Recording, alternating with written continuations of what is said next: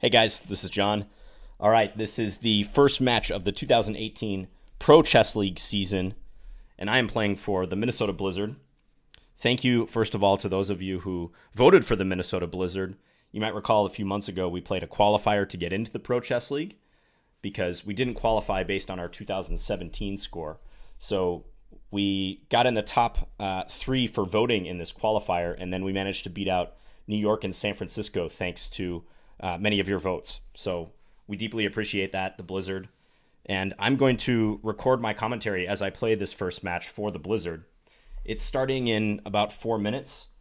As you can see, there's no webcam, which is unusual for my videos. I used to make videos like this back when I started my YouTube channel, but very rare nowadays for me not to be on camera. But the only reason for that is the league is using an anti-cheating measure where we all have to log on to this website. I think it's called Zoom Meeting. I've got it open in the side of my screen here, but they use your webcam for that. They want people to be on camera just as an extra anti-cheating measure, which I think is a smart idea. So I'll just be doing the commentary like this. Let me show you our pairings that we have. Yeah, this ought to work. Okay, so we're in the Atlantic Division. There are, how many divisions? 1, 2, 3, 4, I believe. Yeah, so we're in the Atlantic Division. And tonight we're playing one of the toughest teams in the entire league, I think, the St. Louis Archbishops. And here are the pairings. So the format for this consists of 16 games total in a match, 4 versus 4. And you play everyone on the opposing team once. So as you can see here, in the first round I have white against Dariusz Swiercz, well over 2,600. In the second round I have black against Vladimir Fedoseev. Easy game, right? I mean, the guy just came second at the World Rapid Championship. Easy work. And then white against Duncan. That's by far their lowest rated player in their team, in their lineup tonight. And then finally, I'll have black against Yaroslav Zerebukh, another very tough guy. So you can see that they've gone with a lineup where they have 3 extremely tough GMs and then 1 lower rated player who, if you want to make a team that's dangerous on 3 boards, you kind of have to have a lower rated board 4 because the average rating of your players must be below 2,500 FIDE. We're going with a more balanced approach. You can see that everyone on our team is an IM. Andrew Tang is a GM elect. He's going to get his title confirmed at the next FIDE conference, which I think is next month. So he's effectively a GM. But we've got Daniel Gurovich. He's one of our out-of-state acquisitions in the offseason. I believe he lives in Georgia. Strong IM. I played him a couple times. Actually do not have a good record against him, OTB. He's always tough. And then myself, and then Sean Nagel, who is a local IM here, many-time Minnesota State champion. You might remember on some of my videos, I've talked about him before because we played many times, and he's actually been a tough opponent for me historically in local matchups. So I don't know how this is going to work out playing and commenting against high-level players at the same time. If I do horrible in this match, I may not be able to do this for future matches. But I thought this would be entertaining and interesting for you guys, and I wanted to do something, and also our team wanted to do something as a way of saying thank you to voting us in for the 2018 Pro Chess League season. I mean, I think without you guys, we wouldn't have stood a chance in the voting against New York and San Francisco. So we are 1 minute away from the match starting. I'm just watching Amon Hamilton's game against Unieski Quezada. So they're battling it out right now. Looks like a tense game. I will close this game once the match starts here. I'm not feeling well today, by the way. I posted on Twitter like about, an hour ago that I had 2 Jersey Mike subs recently. It was actually yesterday. So I got back from this tournament I was playing in Charlotte, North Carolina. And I didn't have any food in my refrigerator. But I did have a coupon for a buy one, get one free sub at Jersey Mike's, which is a sub shop. It's like Jimmy John's or Subway. Maybe a little more high class than Subway. And the first sub was amazing. It was a tuna sub. It was all loaded. It was really good. And I took the other one home, but I decided not to save it for today, like the next day, because subs tend to get soggy, especially if they have mayo and stuff on them. Here we go, by the way. So I made the mistake of eating both of the subs yesterday, and in the past 24 hours, my stomach has just been doing somersaults. Like, it was not a good idea to do that. All right, so I'm playing Swiercz. I'm just going to play mainline d4. By the way, I'm not saying that as an excuse, but just to provide some context to how I'm playing today.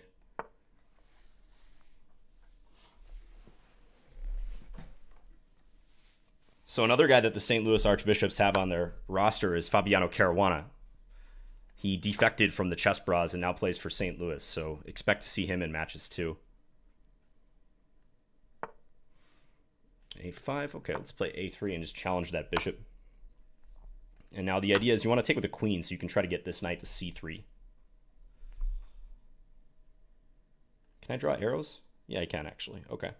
So yeah, my idea is to try to get this knight to C3 ASAP. I think I'll just play it right away. Don't see why not. Also going to turn down my volume just a little bit. There we go. Okay, and he plays D5 immediately. I actually think this is some sort of theory. So I'm thinking about taking or playing E3.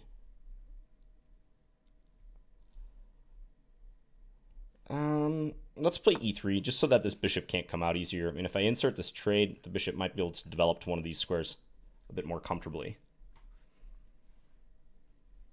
So this sort of looks like a Queen's Gambit decline style position where the dark square bishops have been traded. And we've inserted these moves A3, A5. I think I'm happy so far. I mean, I don't think white is all that much better, but it's a comfortable position. I can play this. Okay, now I am thinking about taking on D5 and then playing bishop D3. Yeah, let's make that trade. Over the past several months, I've been focusing on playing more practical chess, just making quicker decisions, trying to bank time, not obsessing about details in positions, and just playing essentially the first move that comes to mind in a lot of cases. Okay, so here I'm thinking queen c2 because knight e4 looks like it could be irritating. So yeah, let's stop knight e4 and also take aim against the h7 pawn. And I think for now my plan will be to simply castle and hopefully play for b4 at some stage. He plays c6, just a stabilizing move. Yeah, let's castle. And I'll try to pull up the games from some of my teammates after my game is finished if there's time.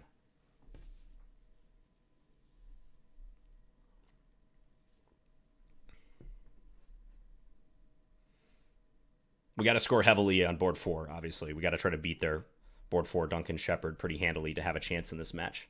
So queen e7, that stops b4. I could play rook b1 to try to threaten b4. I could also play a semi-waiting move like h3 or something. He also might be trying to go for knight e4. I guess that's a definite possibility. I think I like rook b1. Yeah, I'm just going to go for this one. I mean, it makes it pretty obvious what I'm intending, but that's the principal pawn break for white in these structures. If this knight was not on f3, I might be able to go for the plan of f3 and e4. I mean, there'd be some question about my e3 pawn safety because, again, the dark square bishops have been traded, so usually white has a bishop on g5 or f4 that's protecting that pawn. But with the knight on f3, more often you're going for a pawn break on the queen side if you break with a pawn at all. Sometimes you can even try to outpost this knight on e5 if you get a chance.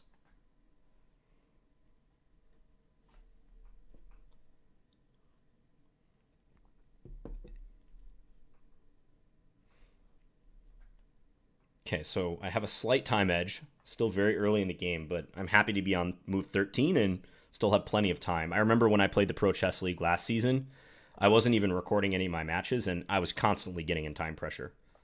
You guys know I've talked about this many times in my videos, but for me, time management is the number one thing I found when I play, and I'm really focusing on just being more practical with that. So knight e4. So if I play b4 and we get a swap, he could bring his rook into a3 maybe, but then I can simply play like rook b3. Yeah, I could also maybe take here and then bring this knight back to d2. He'll play knight f6 against that. b4, trade. I'm not sure about that. I think I'm actually going to play b4 right away. I think I like this a bit more. Pre-move that capture.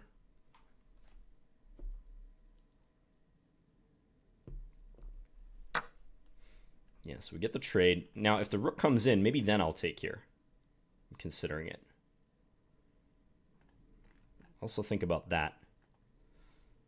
But by virtue of having played rook a b1, I am allowing this rook to come into the position, but I'm kind of hoping it's a blank shot. I mean, he is hitting c3, but if I tend to c3, I don't believe the rook is all that effective on the third rank. Meanwhile, my whole strategy with this pawn break b4 is this so-called minority attack. I'm trying to use less pawns on the queen side to attack more pawns, attack black structure here. If I can go b5, capture on c6, inflict a pawn weakness, and hopefully exploit this later in the endgame, then that would be mission accomplished for this pawn structure. Okay, so he plays knight df6. So often the idea there is if b5, he wants to go c5. But I think in this case that isn't too scary, right? b5, c5, I guess I can take, and likely he'd have to take with the knight. I could maybe think about this move right now. Just trying to have some influence down the c file.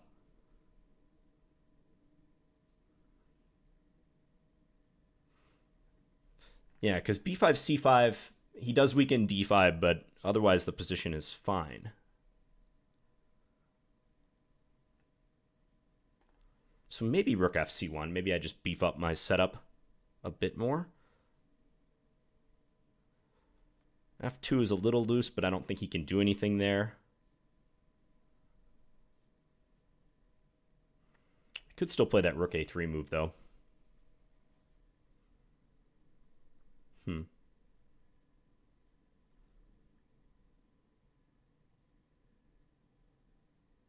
Now, you know what? I'm going to go b5 right away. Let's just go and play in the most straightforward manner. So I'm expecting c5 because I don't think he wants to let me take here and just give him that, as far as I can tell, almost permanent weakness on c6. So look for him to play this move. It'd be nice if I could play knight takes d5 in response to that and then win his e4 knight, but he has enough defenders here.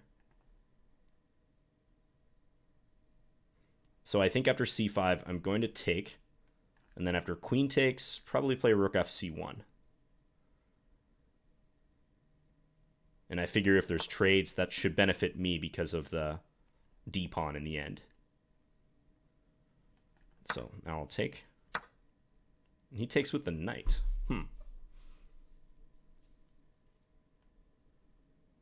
Oh, sorry. Yeah, that's what I meant originally. Because queen takes would have ran into knight takes e4. So yeah, knight takes was expected. Now I can still play that move I was mentioning, rook fc1, but there's other options too, like knight d4 makes a lot of sense. Maybe bishop f5, although I don't think I want to let him trade this bishop so easy. Yeah, I'm just going to play knight d4, I think. Any tactical tricks I need to be aware of here? Like bishop takes h7, knight takes d5? Probably not. You know what? I could play this move and threaten knight takes d5. That's interesting.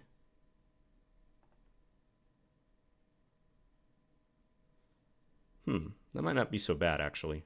You know what? Let's do that. Change my mind. So threatening to take here, because I'd have the discovery on this knight, that would win a pawn. And if he reinforces that knight, plays b6, then that weakens the c6 square. Maybe I can threaten something to do with that. I spent about a minute on that last move. That's a bit long, but we are on move 18. Okay, he does play b6.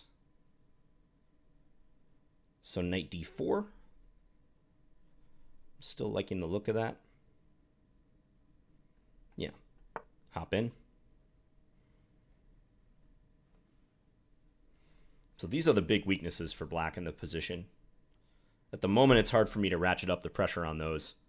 Also, the c6 square is weak. But maybe in the future I can generate play against those points.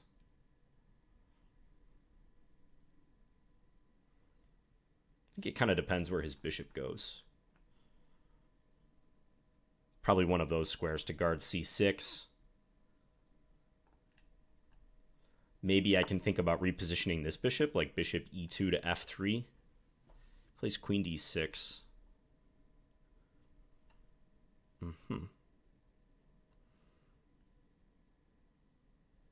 Okay, I should watch out for something involving knight g4. That could happen.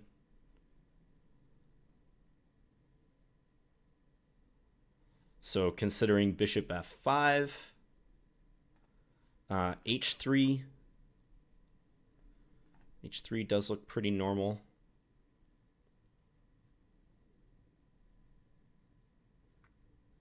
h3, bishop d7.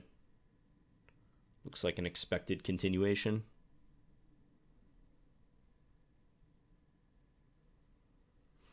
If bishop f5, he might just take it. Although after queen takes, am I all that unhappy? Probably not. That seems fine. What else here? Rook a1 crosses my mind, but doesn't address this threat. Although, I guess technically I could take on a8 there and my king would escape, but probably he'd trade first and then play knight g4. And if I play g3, I'm not sure how bad that is. It's probably okay, but I don't know about allowing it. I think I'm just going to play h3. Looks reasonable. Just stop knight g4 in any case. Might be helpful later in the endgame.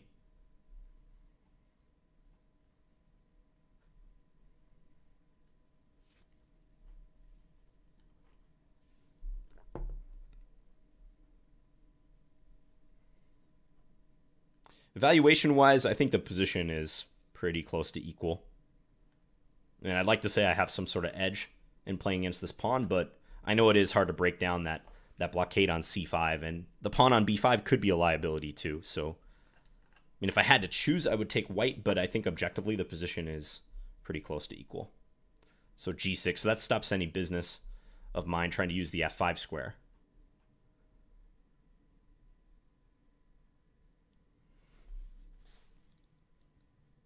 Okay, so I'm thinking about rook a1.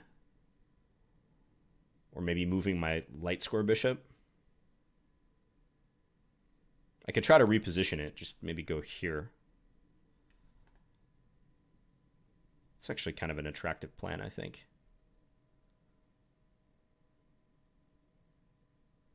Yeah, let's play like that. This knight's guarding f5, so no worries there. So maybe I can put it on f3 and try to attack d5, come up with a different angle to attack that pawn. I also might dispute this file. I'm not sure yet, but maybe rook a1 somewhere.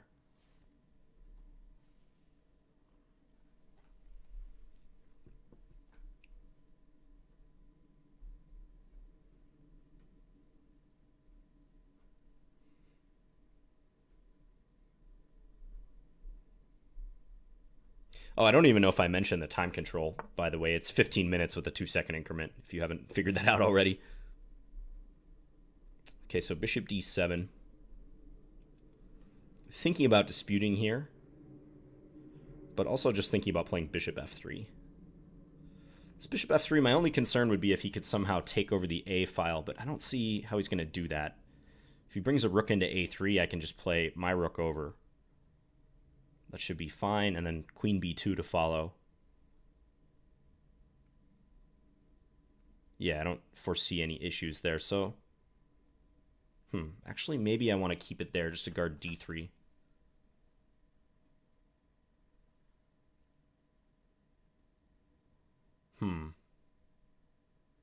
Yeah.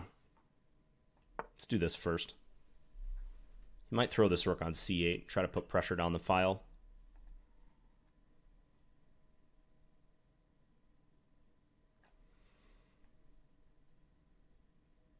And if he plays like that, where do I put the queen? Because I feel like I will have to move the queen. Maybe a2. To try to stack some pieces against d5. I'd have my knight and my queen hitting that point. The logistics of getting in bishop f3 could be tricky. But a2 is looking like the best square, as far as I can tell for now. Also, d1 does come to mind. Or even still b2. I mean, I just have to watch out for that. Maybe I go rook d1.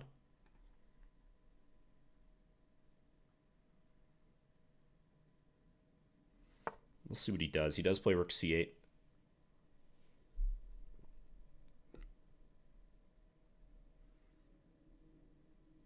Could also try for some sort of maneuver like this later.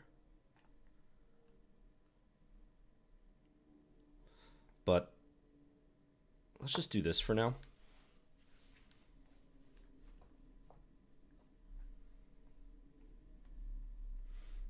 I'm just not sure what my next move will be. Because again, I can't go here because the fork. Maybe rook d1. Or possibly this knight a2 plan.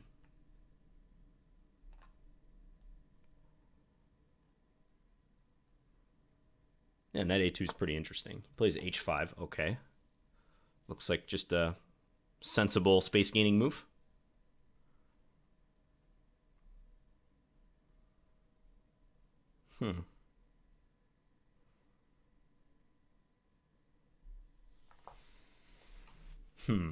It's also knight a4. If I want to try to trade this guy.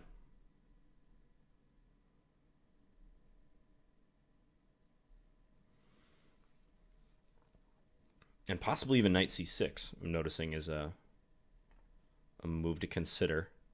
Is after the trade, there might be bishop b5 at the end. Even that I'm not so sure about, though.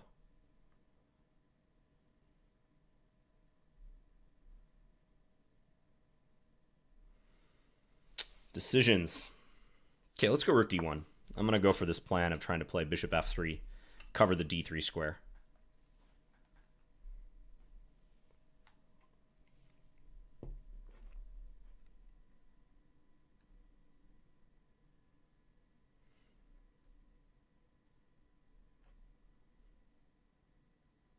I think playing knight into e4, one of the knights into e4 would be the principal way of trying to object to rook d1, since I have less of a presence down the c file.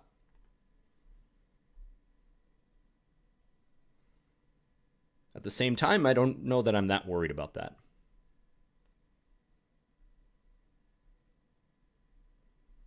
We shall see.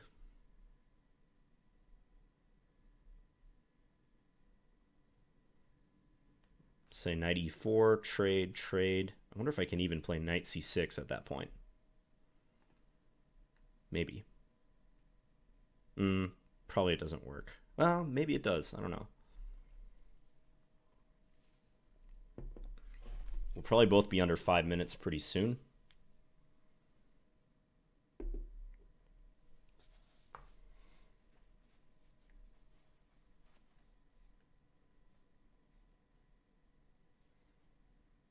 Kind of like that line I just mentioned. I think tactically it works.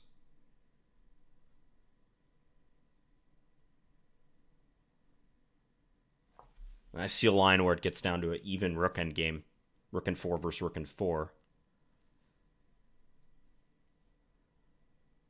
I won't quote it because it is kind of a long line, but we'll see what he does.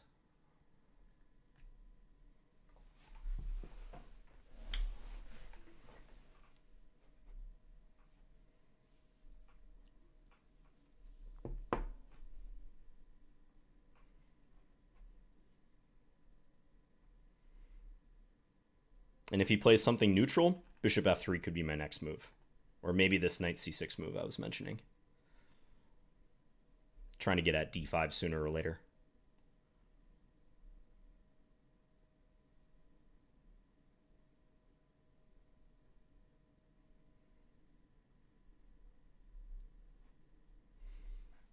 Thing is, I don't see too many compelling options for him other than putting a knight on e4.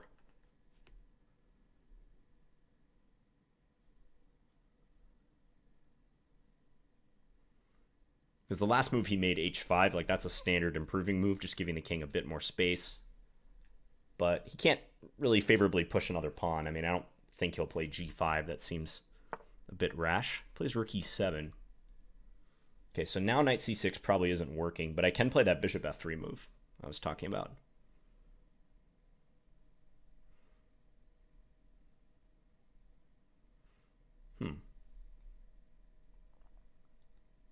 And there's other options like rook a7 maybe. Queen b4, queen a3.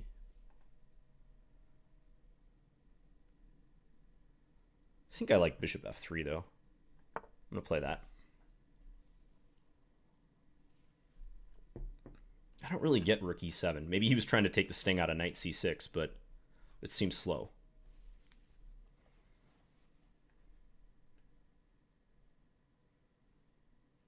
So I'll just try to increase the pressure on d5 and see what happens. Rook e5. Okay.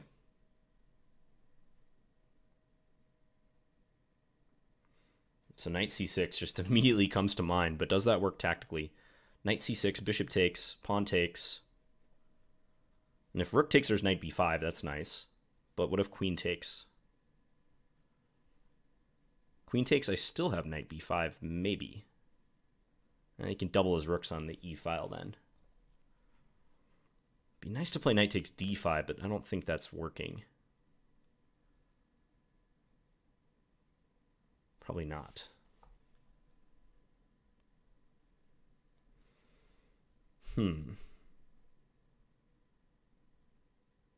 So maybe I can prepare knight c6 somehow? So I really want to play that move. Take, take. But how is that going to work?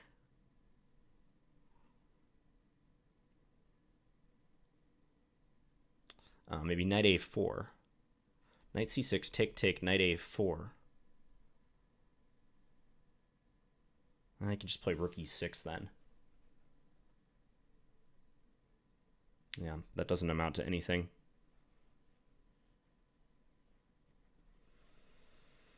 I mean, I could play it as a pawn sack and try to go after his weaknesses. Knight c6, bishop takes, pawn takes, rook b1, maybe?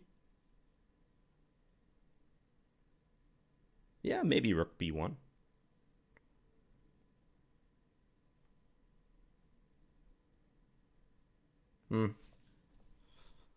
Still not sure.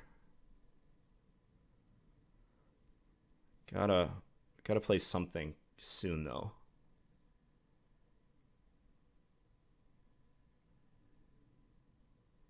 I think I might play rook b1 right now. Yeah, I'm gonna do it. Seems like a transparent move, but I don't think I'm doing much down the a file. I'd love to just land this and be able to take the b6 pawn after all is said and done.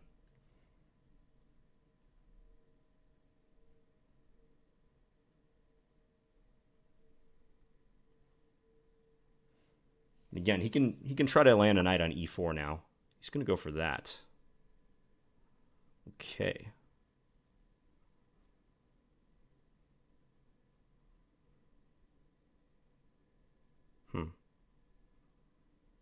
Well, let's do this now and see what happens.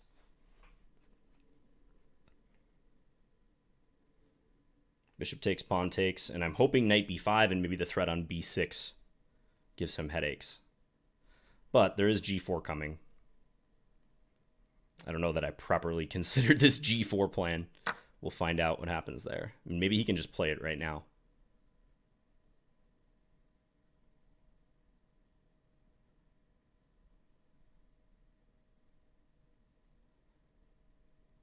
Yeah, he might be able to.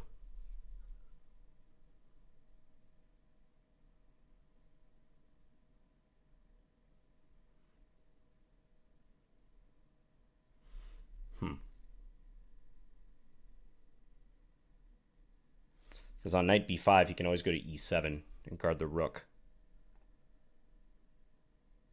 And I think he's going to try to put the pawn in on g3 and weaken my e3 point.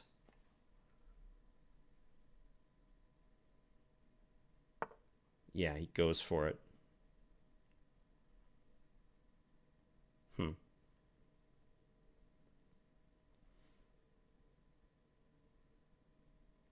So I think I need something strong right here.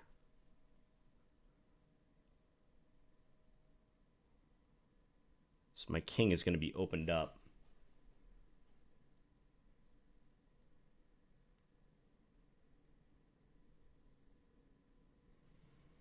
Hmm.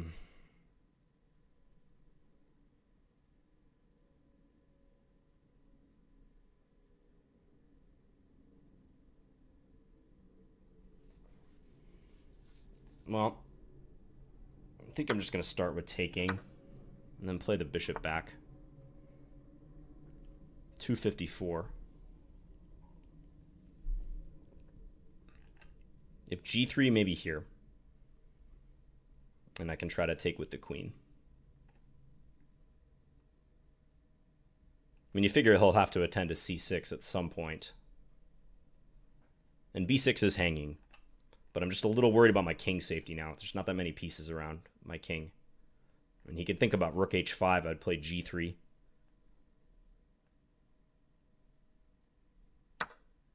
Takes with the rook. Okay.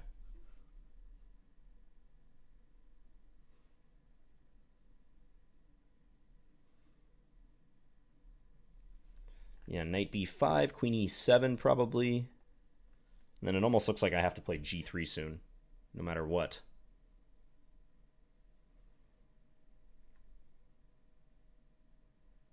I'm going to play rook d4. Try to get another piece, like swinging across, maybe some pressure right here.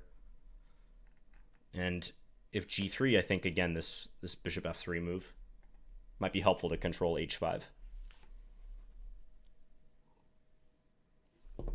Although now my queen won't have access to this rook if ever I play my knight somewhere.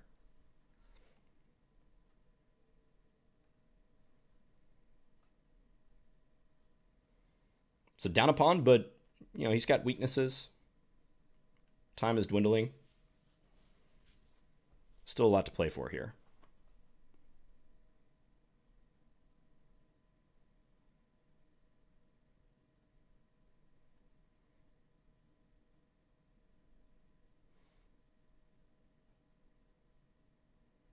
You might think about playing knight e4 again. This move I've been mentioning for a while.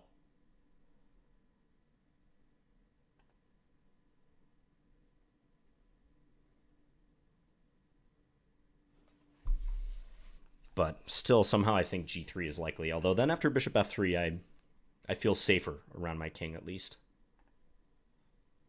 Still not great, but it's probably playable.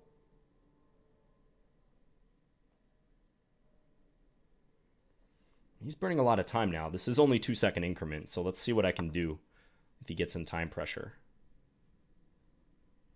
Okay. So knight b5 I'm considering. Rook b4 maybe is a move. Rook b4 is interesting. Rook b4, he might play that g3 move, though.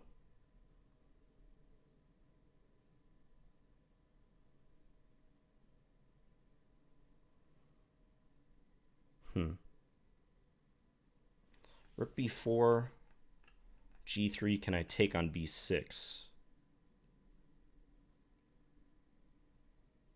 Ugh, that looks dangerous. I don't like the look of that.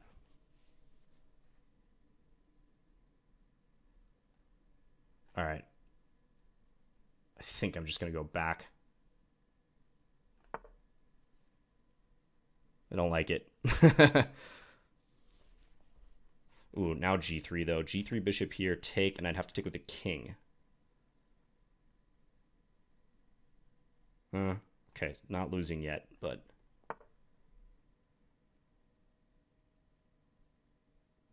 not great either. Well, let's do this.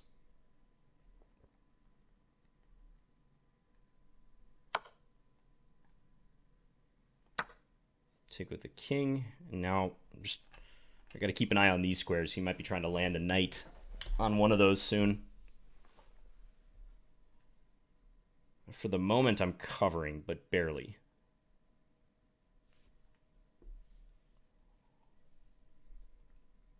If he plays rook f5, he'd be threatening to take on c3.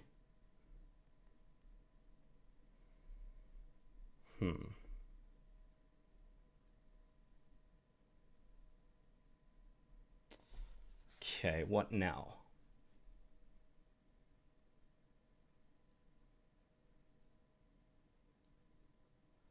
Knight b5 is obvious, but I don't know if it's that great.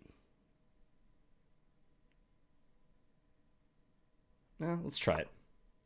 Time getting low.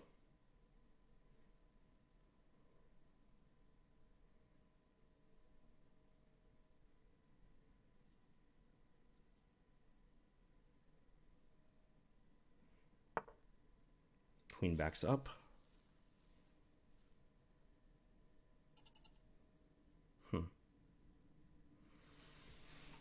Knight d4 maybe, stabilizing move. Let's do it.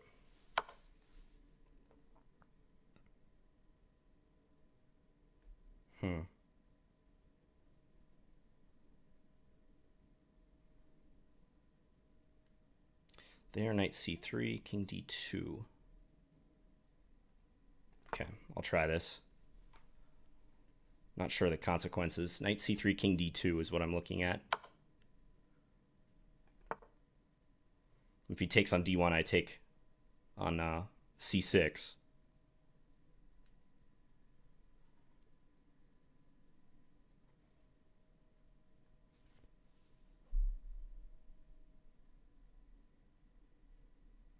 Both very short a time. He's got a clear attack, though, and an extra pawn. Knight in. All right, I think I got to take that.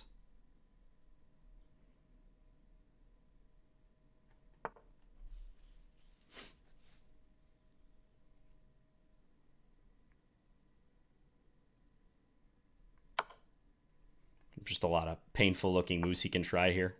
Painful for me, that is. Ah, he takes that with check. Okay.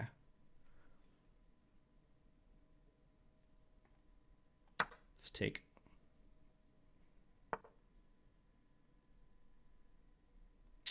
Yeah, he's playing some good, no-nonsense chess, I would say, at this point. I think he can just take here. Didn't really see what else to do, though. I'll try for some back rank, like queen c8 idea. Queen c8, rook h1, knight f5, something along those lines. Okay, we'll give a check.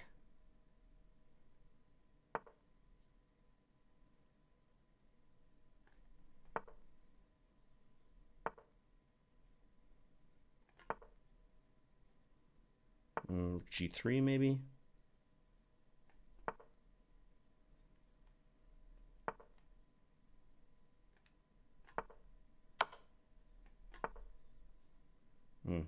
Queen b5. Yeah, this should definitely be over somehow. Rook c4.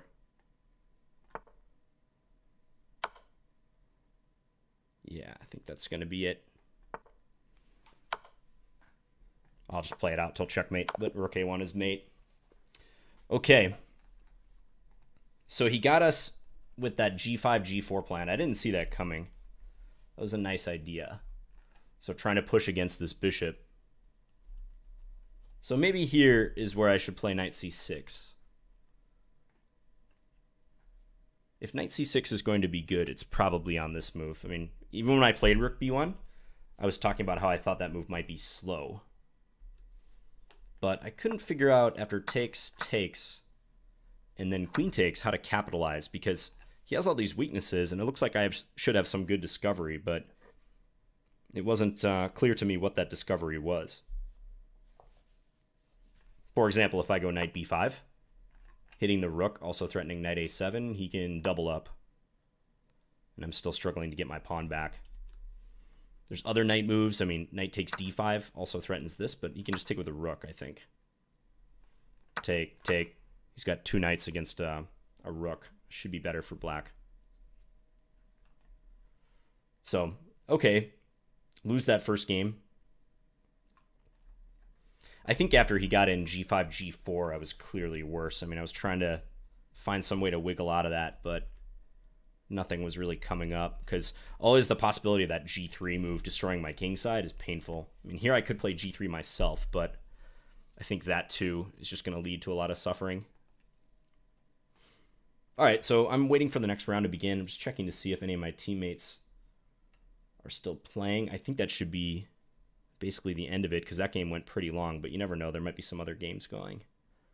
Yeah, I don't see any of my teammates still in there. So we'll just wait for a second until the next round begins.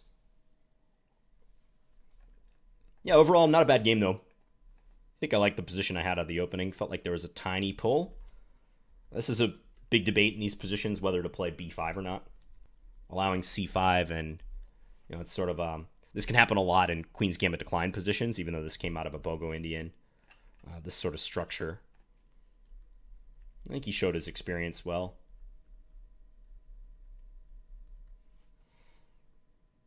There should be a way on the main Pro Chess League website to see the standings. So I'm going to go back to the start here. This is like... Oop, don't want to see that. Okay, so we got 1 point in the first game. Not ideal because it was probably against their board 4, so that means our other 2 guys lost. Can you guys see that? Yeah, you can. Okay, good. I'll just leave this page up so I can refer to it in between the games.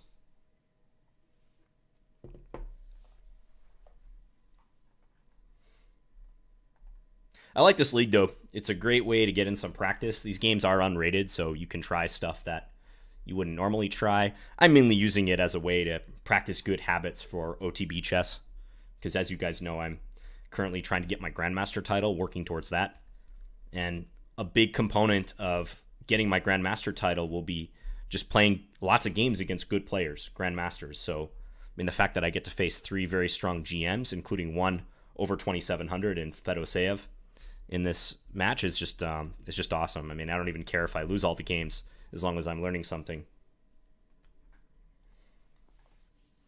And the league's real strong this year. You've got elite players playing. Magnus Carlsen played for the Norway Gnomes today.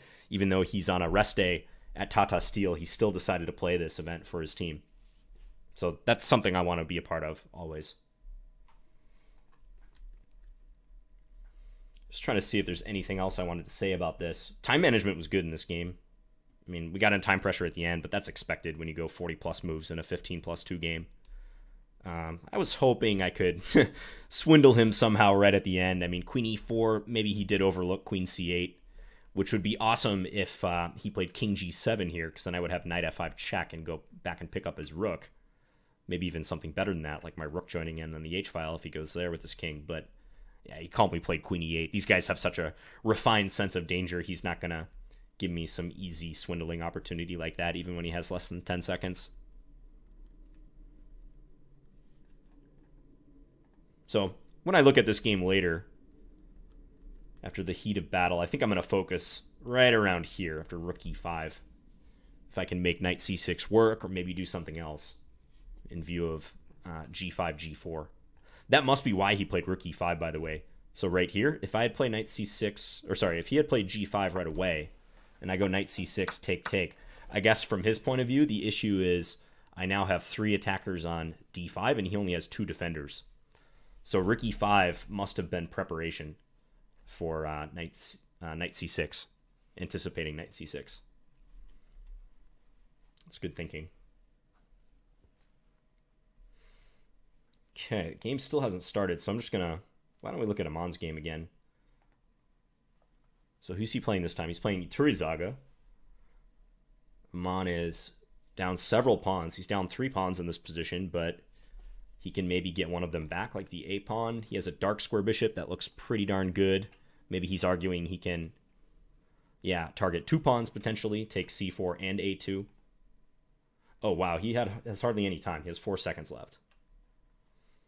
I wonder if Amon is commentating this match as well. Probably not, because I know the Chess Bras have Miodrag Prevrunovich as their main commentator, so he's probably playing.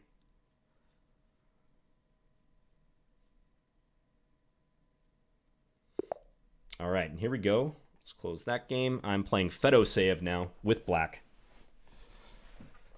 The big gun, Vladimir Fedoseev. Stick with the main repertoire.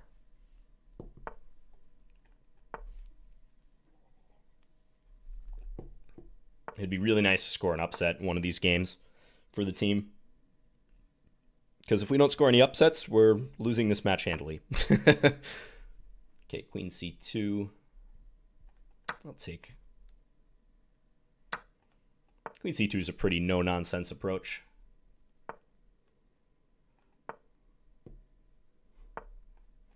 Play all these standard moves.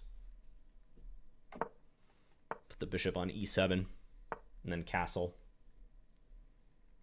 Been a while since I played against this setup.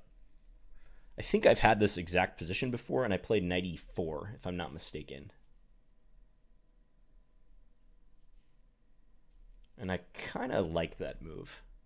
Sometimes you can also play b5 in these setups, but that involves a bit more theory. So I think I will play knight e4, just to try to stop him from playing e4. Plays bishop f4, all right.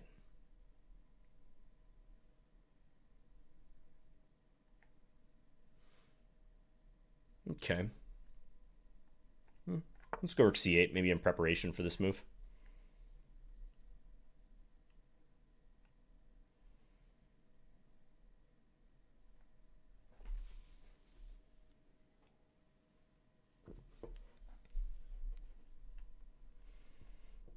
I'm definitely going to have to take a bathroom break after this game.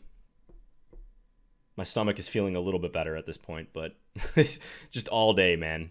Last 24 hours, really, like I was saying. It's just like this uncomfortable feeling.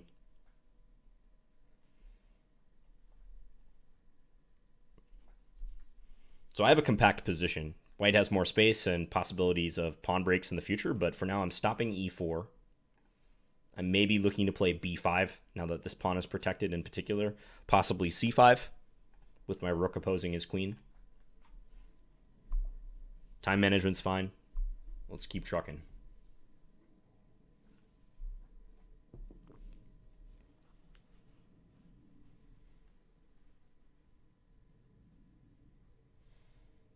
His username is BigFish1995. That's great. I do not think he's a fish. I think he's a shark. Okay, a6 is the obvious move here. Yeah, let's do it. Just stop queen takes a7. Briefly thought about knight b6, queen takes, and trying to harass his queen, but I don't think that works with this bishop on f4.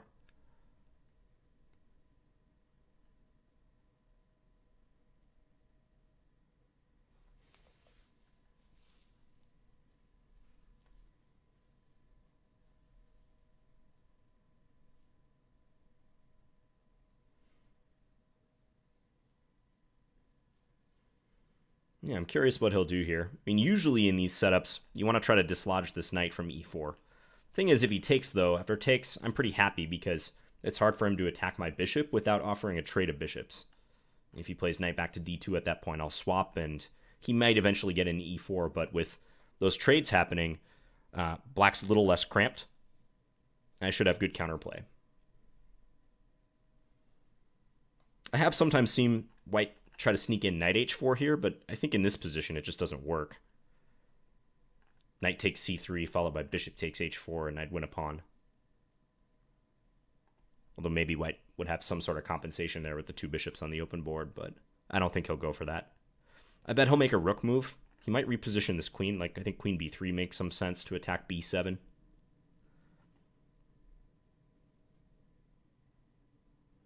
I could see him doing something like queen b3, and then on queen b6, swap the queens, and then move this knight into e5. Maybe that's a possible plan. But on queen b3, I might play b5. He's thinking a little bit now. He plays knight e5. Okay. So double attack on this. First line to consider, trade, trade, take, bishop takes, and go from there, but he'll get in e4 after that. I actually don't know that that's so bad for me. I mean, maybe I can just play bishop d6 at the end of that line. That actually looks pretty okay. Could also move this knight or maybe reinforce it like this.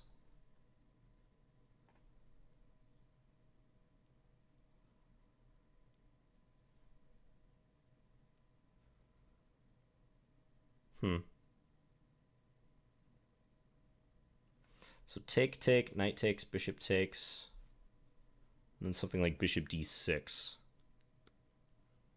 mean, I suspect he's a little better there. e4, bishop g6. But that's a solid position for me. Don't think I should have too many issues there. The other thing I can do is try to reinforce this knight.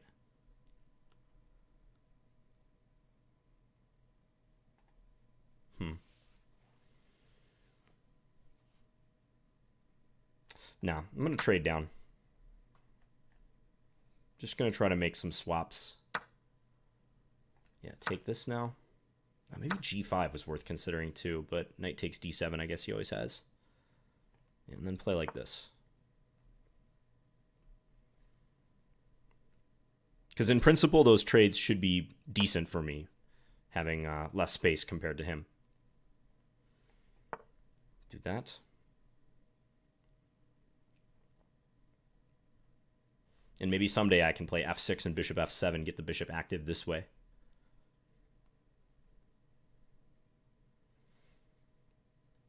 Again, like maybe a few moves ago, move 13, where I spent a minute and a half, I could play something more dynamic and think a little bit longer to make it work, but I just want to play fast, logical moves.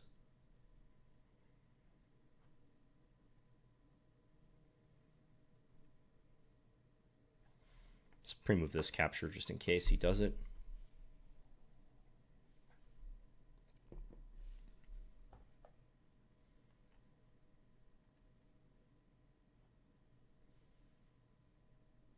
He's probably looking at favorable ways to keep the tension between those two bishops. I do remember in Anand's playoff against Fedoseev, you know, not like I can really criticize a fantastic player like Vladimir Fedoseev, like way stronger than I am. But he did have problems in that tiebreak, which was a blitz tiebreak, I believe, when Anand was just playing fast against him. It's almost like Fedoseev kind of panicked in a couple moments when Anand just kept firing out the moves. So maybe I can try my own version of that. We'll see.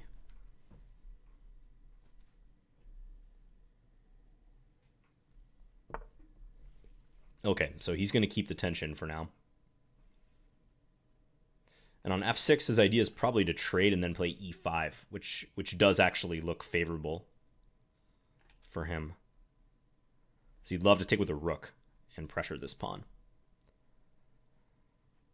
And if I trade here and then play queen c7, I think he's saying he's going to stick this rook in on d6. So I'm thinking just play queen e7 and maybe try to force him to make this trade. I know I lose a tempo in doing this compared to if he traded on d6 right away, but it seems best to do that without playing f6 yet. Now I can look for a moment to try to break somewhere, maybe with c5 or e5 in the future.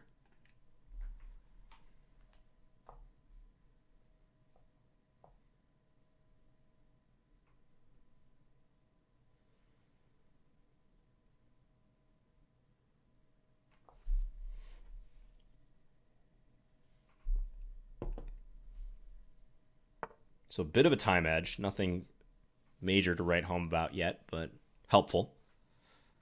Here, I think h6 would be natural. Again, if f6, there's probably that e5 move, so don't think I want to play that.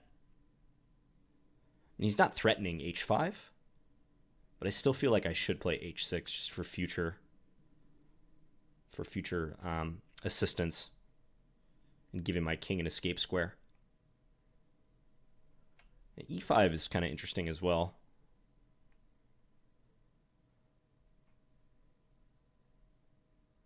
Thing I'm not sure about e5 though is after trade f4, I'd have to give a check on c5. Maybe I could actually take c3. I don't know.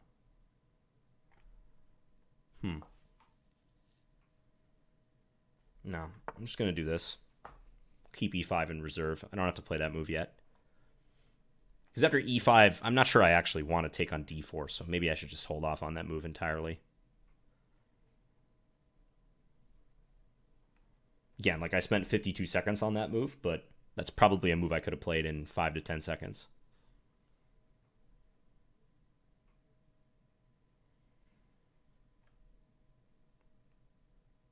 I like playing these compact pawn structure positions where you just have few weaknesses.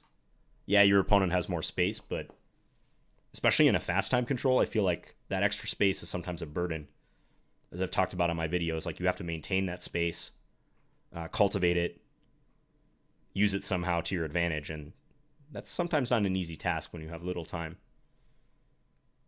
Whereas when you have a compact position, you can just maneuver behind this. You can, as my friend Robbie Adamson says, just shuffle.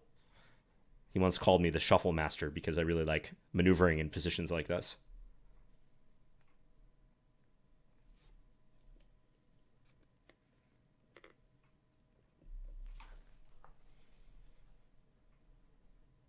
He's looking for some sort of plan, but I mean, what can he realistically attack here? I mean, he could continue trying to push pawns on the king side, but his king will become weak if he does that.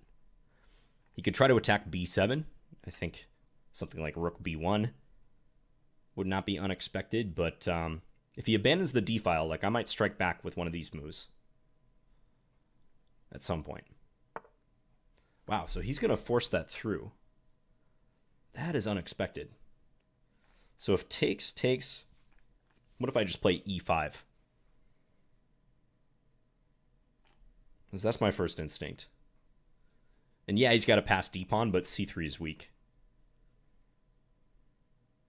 Could also just play e5 right here, but then maybe he goes c4, is what he's saying.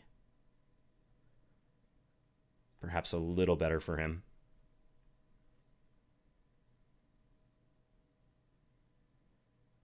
Okay, let's take that way. And then if takes, again, he's taking here.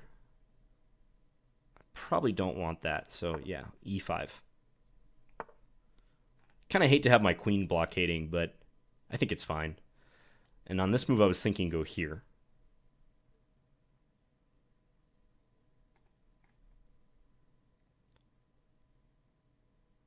Yeah, should be all right. If he trades and then takes on e5, I win c3 at the end.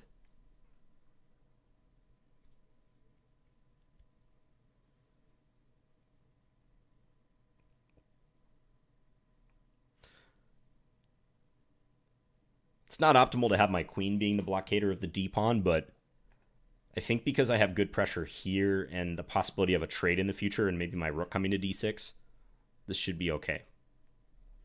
Should be decent for me.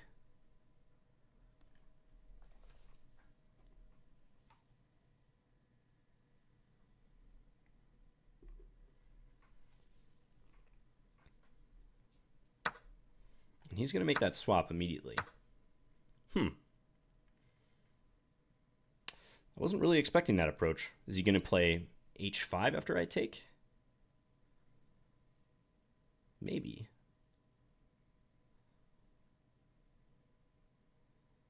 But I always have bishop c2. But then maybe I get pinned. Huh.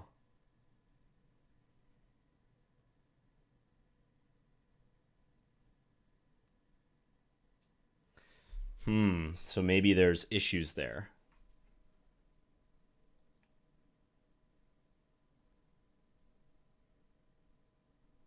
Let's think for a second. So if take h5, I can play f6, but then rook here. Looks like a problem. Yeah, that's no good.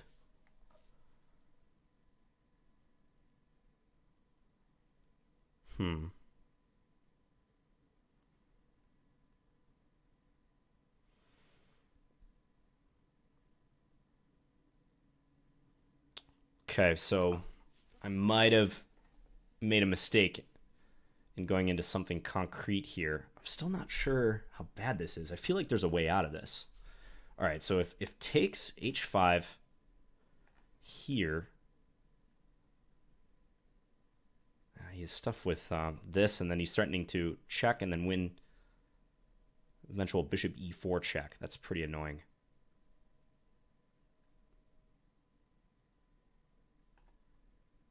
And I can't go to d3 because I get pinned like that.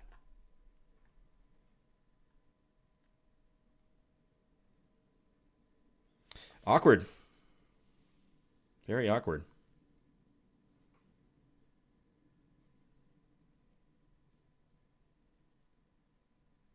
Okay, so if I take h5, f6, rook here, could I take the pawn on h5 after that? I'm going to try that because I don't think not taking the pawn is really a viable option, so we'll see what happens based on this f6 move. And if I don't take the pawn, I'm just down a pawn for hardly any compensation as far as I can see. Okay, so let's go here now. He calculated that, apparently. Now, do I take or play bishop takes h5 first?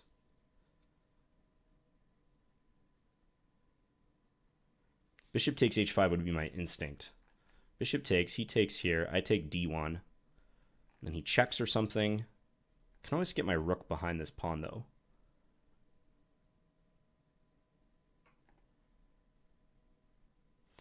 And if I take, check, king here. I don't like my king getting pushed out like that. Yeah, that's not good, especially with his pawn coming up. So let's do that.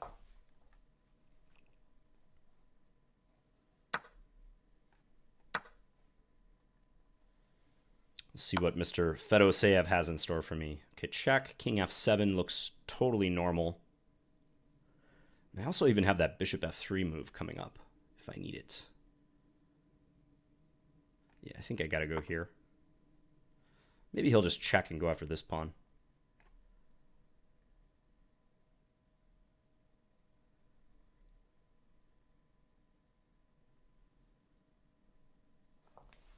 I don't know. I feel like this bishop f3 resource is vital to my defense. As it stands, I'm currently up a pawn, by the way.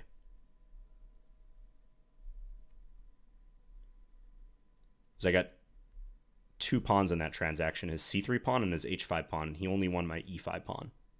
And we traded a pair of rooks. So it's possible I could throw this bishop f3 move in somewhere, kind of force him to bail out and go for an even rook endgame. And if he doesn't trade the bishops, after bishop f3, you know, if ever, let's say he does something like that, he'll have to reckon with a possible mating net. Rook c1, rook h1.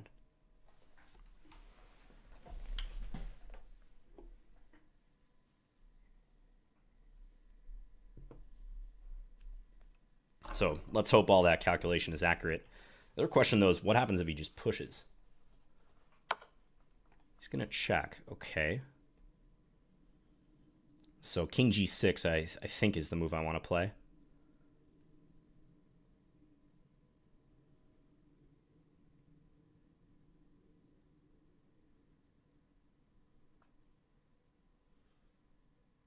Yeah, let's do that. And still I'm locked into bishop f3.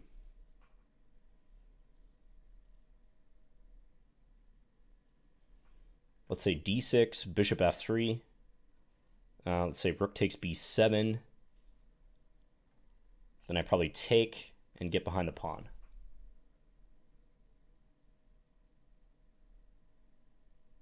That should be all right. And then I can start trying to make use of my majority on the king side.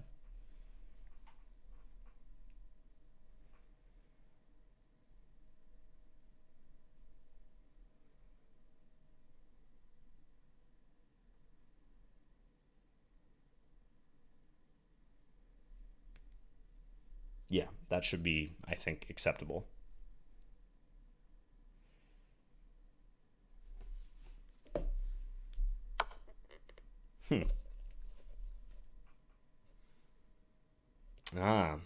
Okay. So if f5, he's going to go rook here. King g5, f4, what happens then? King g4, he checks here. Wow. Whew. Okay. Did not see that line, but it makes a lot of sense. I mean, still, I've got that extra pawn, though, so if necessary, I can give it back. So f5, he checks, king up, f4.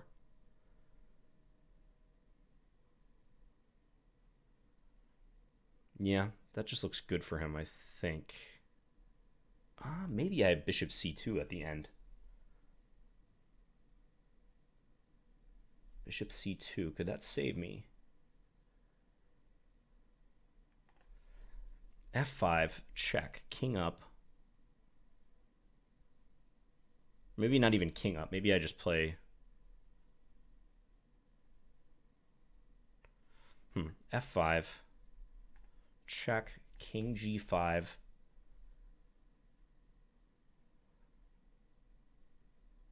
Ooh, it's a lot to calculate. I'm not sure.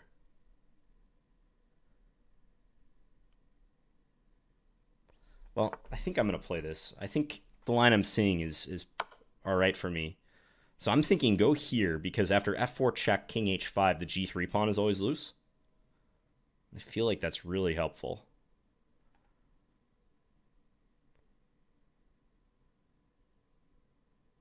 There. Take.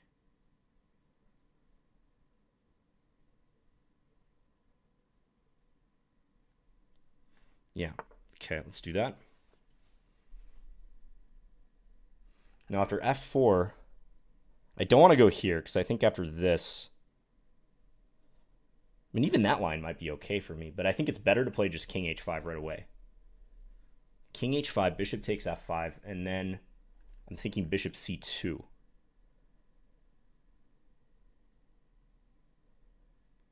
Could also take on g3 check first, but I'm worried about king f2, rook f3, king e1. So king h5, and then bishop c2, maybe the saving move.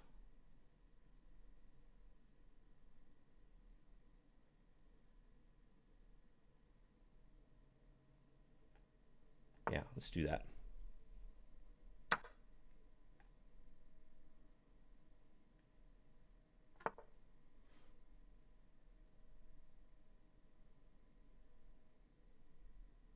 I don't know. I'm not sure if he was really threatening much there, but bishop c2 just seems like a nice resource. I can't go to g4 because then I would get mated. But bishop here looks favorable. If he trades, my rook is immediately on the second rank, and maybe I can infiltrate with my king. If he plays g4 check, that pushes my king up. He's never going to mate me with that construction. I mean, I do still have to worry about his d-pawn, but... Okay, He says, I don't care about my g3 pawn. Which I can't blame him, because this is such an asset.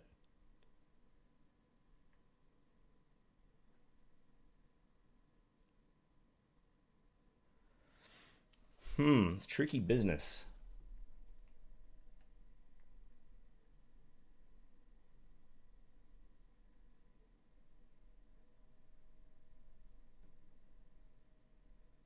I'm thinking check, king f2, and then maybe king h4.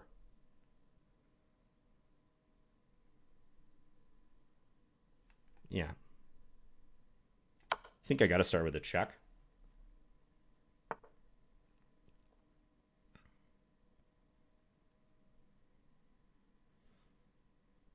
Getting the king off of a light square just seems highly desirable. So I'll play that. But how am I going to stop this guy? That's a big question going forward. Okay, now bishop here maybe?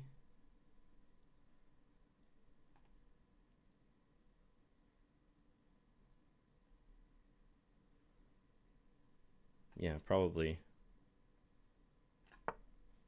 I got check ideas also coming over here. Ideas.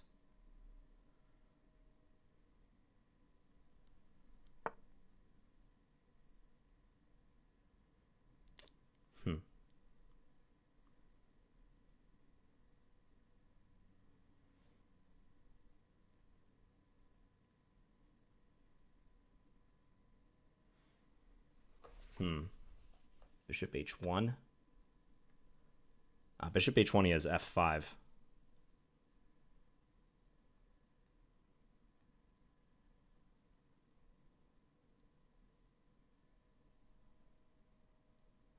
I could check. But king e3. My bishop is running out of squares. And that pawn is ready to run.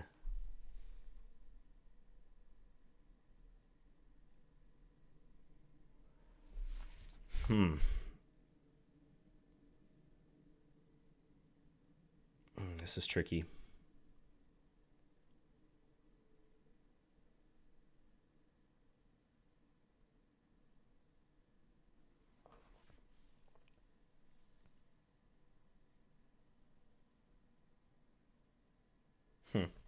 Not sure I see a real viable line here.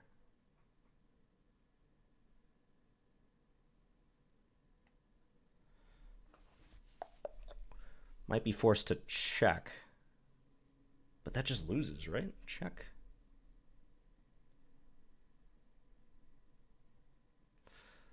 Well, I can check on g2 and see what happens. I mean, it pushes his king up to e3, but I don't see anything else. Because the f5 check after my bishop moves is so powerful. Oh, I can't even go to b1. I got to go to c2 or something.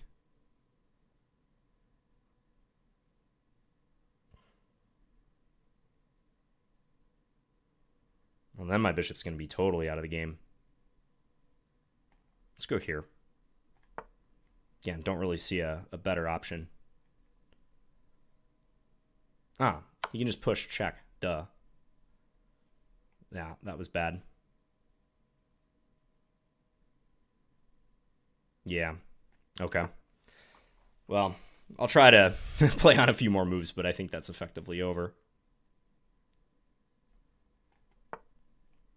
Got to get back to try to stop his pawn, but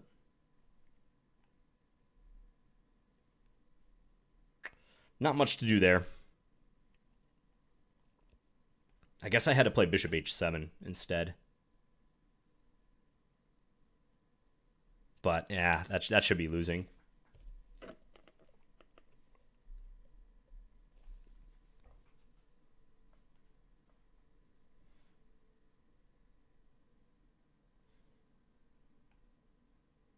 I only have one pawn for the piece. Might be able to pick up one of these pawns, but the main thing is his d pawn is very strong. He's probably looking at moves like rook d4, just getting behind the pawn right away. Bishop f7.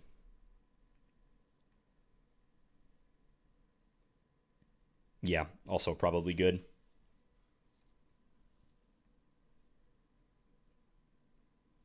Yep, I think that one's over. I'm going to resign. Oh, sorry. I think I offered a draw instead of resigning. But let's just see that position. Rook b4 was very good. After rook b4, I think I'm just losing because all of a sudden those f5 ideas start lurking. f5, the discovery. So say I play like bishop h1 here. f5 check. I guess I can block with this. No, that doesn't work though. Because trade, and then f6 at the end. And he's going to take here. Or just push, make a queen next move. So if we go back to that position again. I think I played probably the only move to try to save the bishop, check. But then ironically I dropped the bishop on the next move.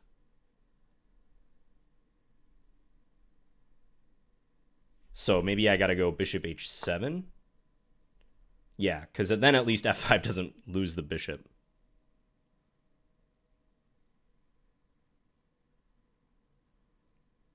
But I think with the strength of this d-pawn, I should be losing. I mean, maybe just d7 here and keep these threats in reserve.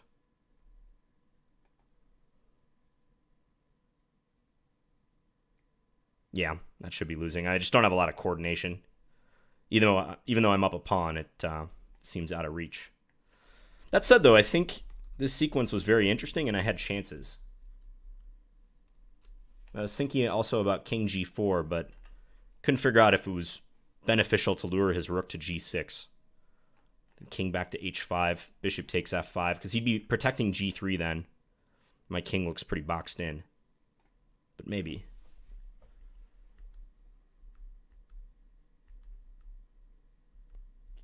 Okay, so double-edged game towards the end against Fedoseev. I have a feeling somehow this is all fine. Again, I'll check later, but I bet I should be doing fine. I mean, maybe even right here, if King F7, let's say. You know what there is also to consider is King here, take, and then Bishop F3. Because again, I was mentioning this possibility of the back ranker. Ooh, yeah, why didn't I go for that? That just seems much better. Does he even lose in this case? What does he play? I mean, a check just allows my king up. That doesn't seem to help. So, wow, actually, this serious case to be made for that. If he can't take the F5 pawn, then that's a big boost to my position. F5 here. And if king here, then this. And he's staring down, checkmate. No good way to stop it. So I think that too was a missed opportunity. I played king g5 because I thought it would actually be helpful to make sure his g3 pawn is undefended, but that was probably incorrect, especially since I didn't even take the g3 pawn on the next move. I looked at this line, but wasn't sure about this position, because if I take on f4, then he plays check and picks up the bishop.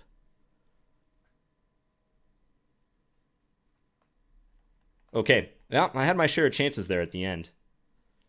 Let's see if there's any other games going from our team.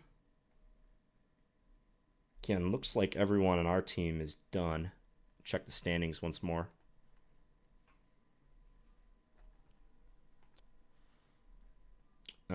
Let's see. 4.5, 3.5. Okay, we made up a little ground there. That's good.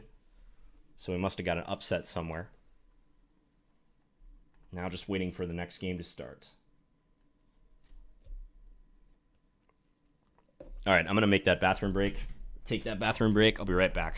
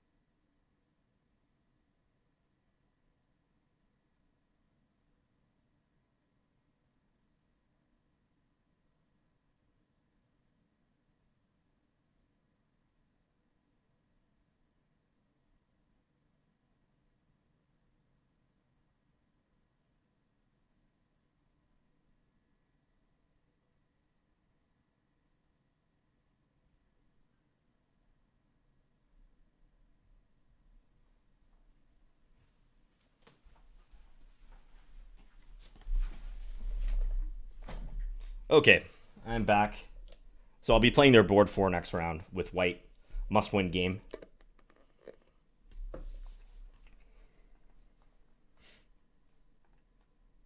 So might as well just talk about this game a little bit more. But yeah, the opening went fine. I was a little bit worse, I think. Nothing much, though, just less space compared to white. But as I was explaining, I really like these compact positions where the onus is almost on white to do something. I did underestimate this h5 idea. I didn't see h5, that he could play it there with the rook covering it from e5. But after f6, the play gets to be forcing. And black is up a pawn here. It's just, can I deal with this d pawn? Or as it happened in the game, my awkward king position. I didn't manage to do that. Can I add the engine in? I know there's a way when you're observing a game. I can submit it for analysis, but when you're observing a game, you can look at the live engine evaluation. But maybe once you've played a game, you can't do that exactly. But to my human eyes, it looks like king h5 was just a big missed opportunity by me.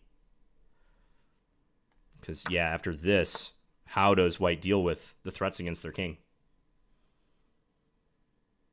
g4 never helps. Bishop g6 doesn't help.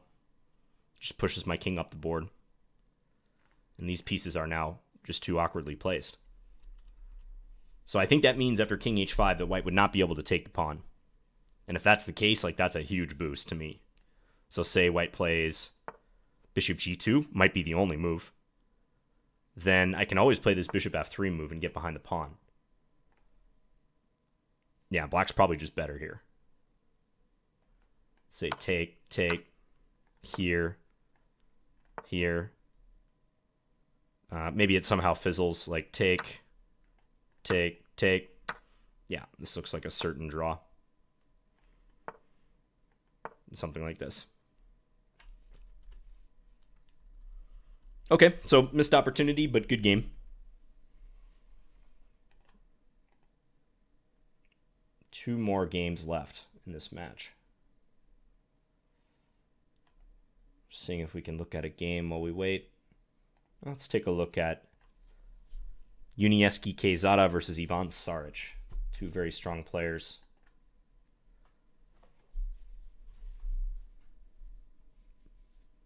Okay, so black is up a pawn.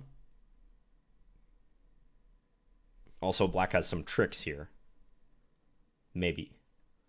Such as rook e1. Rook e1 could be a threat. If the queen goes to g3, then there's rook h1 luring the king away from defending the queen. So that's something that black will have to reckon with.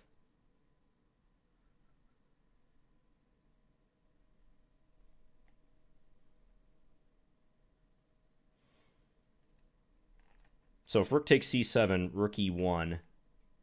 Oh, it's going to play rook e6 on the other hand. So if takes, white's pinning their hopes on that e-pawn. But black immediately plays the rook over. Playing for threats against white's king, I think. Yeah, so now this rook might join in at some moment. White's rook on d4 is a concern. It's not doing very much. Black's king looks a lot safer than white's king for the moment. Probably take that to start. Unless black can set up some sort of mating net, some crazy mating net. But I doubt it.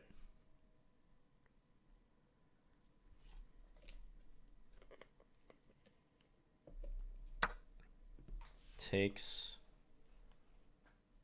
Now which way to take?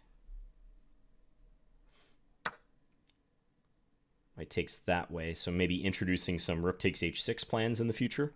So if like this rook comes in, queen d4, but there's maybe rook takes h3 or queen g3 for black too, actually. Yeah, what about this move? Doesn't that almost just win on the spot? Or is white going to go here immediately? Yeah, white probably has to play that right away. So rook 8a3, rook takes h6 check. If g takes h6, queen d4, and black, I think, might even lose there. They might get mated. So Quezada just decides to guard the h6 point. This is sharp. Black doesn't have that much time. Nor does white. That looks like a good decision, though, in mutual time pressure.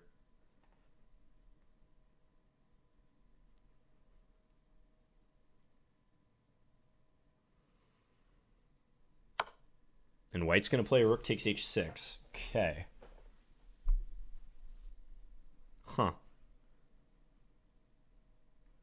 So after queen takes h6, the trade of the two rooks for the queen, I don't think black can ever lose that. If pawn takes, though, what's happening? Rook here, check? Or queen d4 first? Probably rook check, king g6. And then queen takes b6, I guess.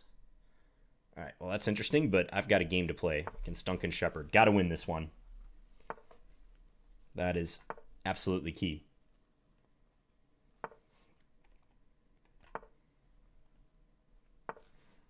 Okay, so he's playing a Slav. Just debating what I want to do here. I'm going to play a fianchetto line that I've played a bit.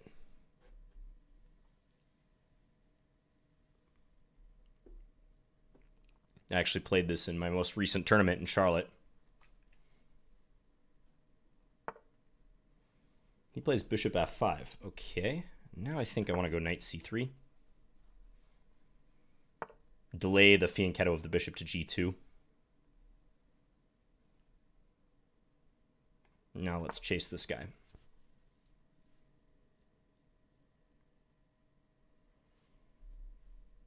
And there's some ways for white to try to grab the two bishops and put a lot of pressure on black's position with this approach.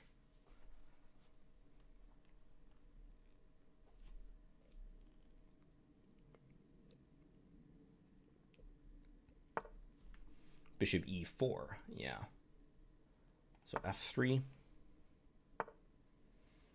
So he's hoping to prove that f3 is kind of a weakening move. I'm just trying to remember. I think I played queen b3 here, if I'm not mistaken. Or do I take on g6 first? Or even take on d5? This is where these lines get a bit confusing.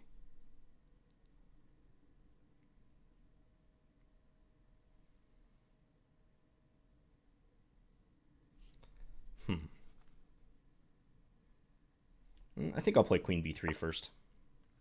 Just most flexible, and usually black plays queen b6 or queen d7 at this point.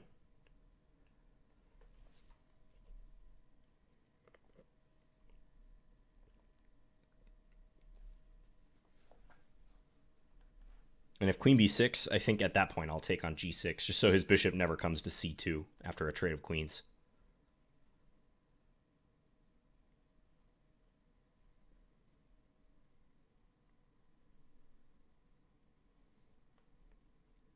And after I take on g6, I might go for e4, trying to expand in the center.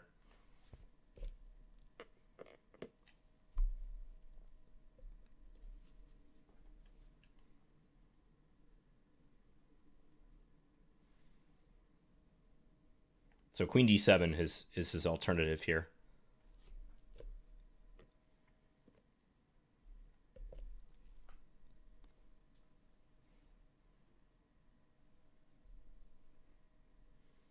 So this player's a national master, even though he was listed at 1900, but I think that's FIDE ratings, what they list on the Pro Chess League site. So yeah, he's probably 22 to 2300 USCF, I'd imagine.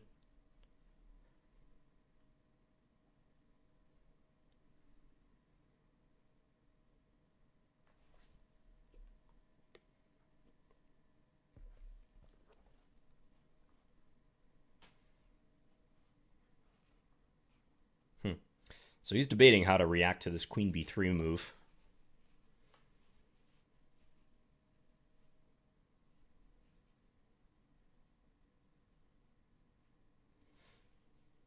So on queen b6, he does play queen b6. I think I like trading. Trade immediately. And now c5 is the usual reaction. Yeah. And he can either trade or go back to c7 if he wants to keep it a little more complicated. After queen c7, I do get in bishop f4 with tempo, though. That's the downside. I think I saw a game that reached this exact position. Recent London Chess Classic game, actually. Matthew Cornett playing the white pieces.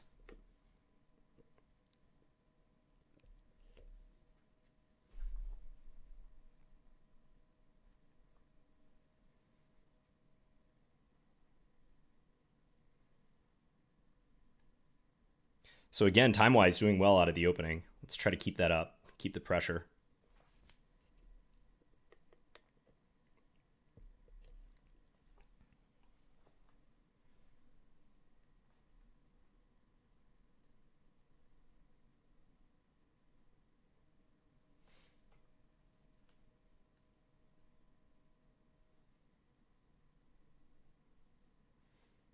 This decision he has to make is largely a matter of style, I think.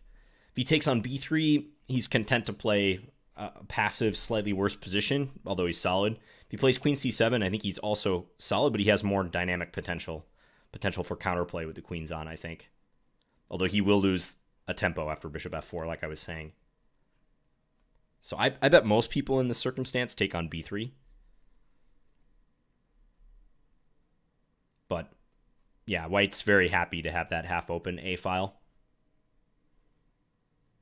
I think the game that I'm thinking of where Matthew Cornett played white went trade, knight a6, rook a4, looking for b4, b5, knight c7, bishop f4, king d7, and then I want to say g4 from white, which probably rules out knight h5. And white slowly started strangling black. So that's the model that I'll follow if he plays that way.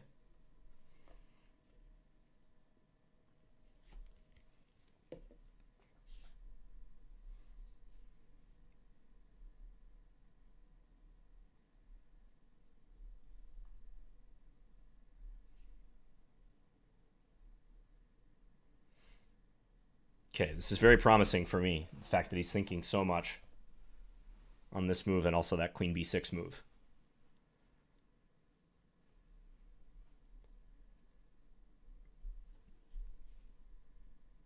It's just like once you get below 10 minutes, you're not all that far from 5 minutes, after which you're playing a blitz game. So time management is just so critical in these games.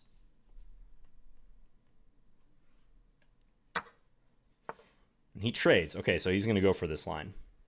So I could play bishop f4 right away, but then he gets his knight into b4. I think it's better to play rook a4 to try to rule that out.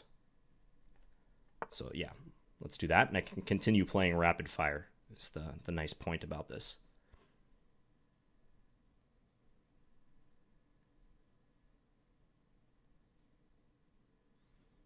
I'm just probably hoping to get that in, and then maybe support it with a5.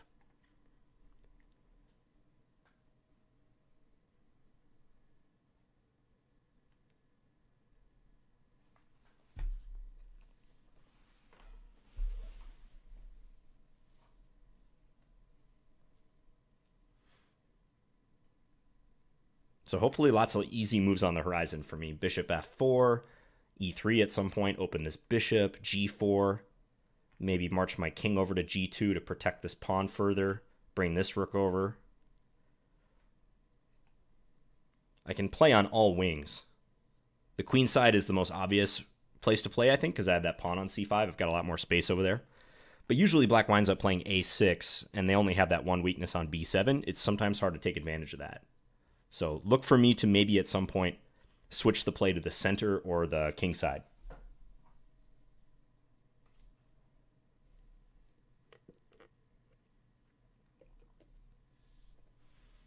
And he's again gone into a pretty long think here.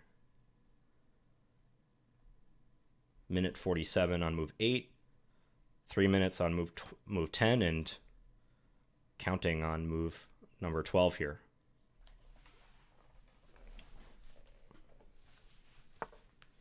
He's going to break in the center.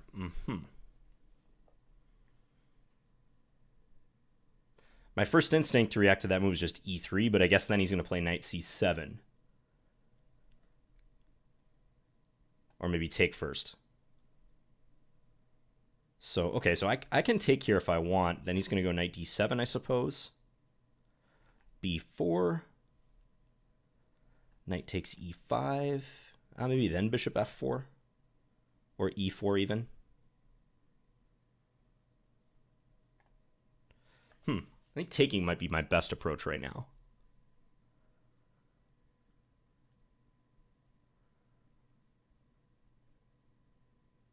Yeah, probably. I like how this position could open up for me. Let's take. Force knight d7. I don't think he wants to play knight takes c5. I get 2 pieces. Yeah, now b4. Protect that c5 pawn. I like the c5 pawn more than the e5 pawn.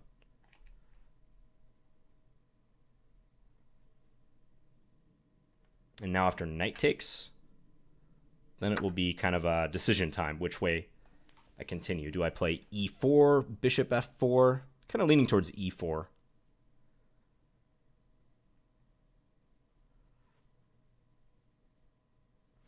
e4, knight takes here. Maybe he takes on h2, but no, he's going to have a lot of problems keeping his queen side together if he does that.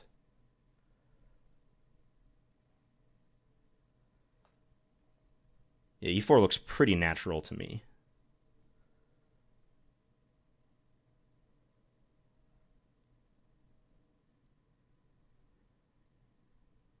Yeah, let's go for it.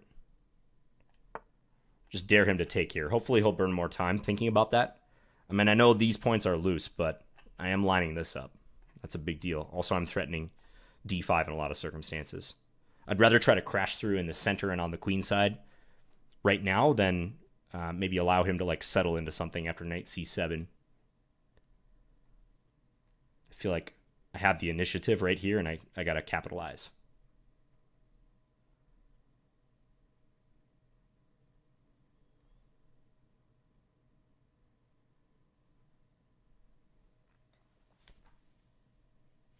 I see some lines where he could try to sacrifice on c5 or b4 and try to grab these two pawns and maybe this one, get 3 pawns for the piece and try for some sort of confusion.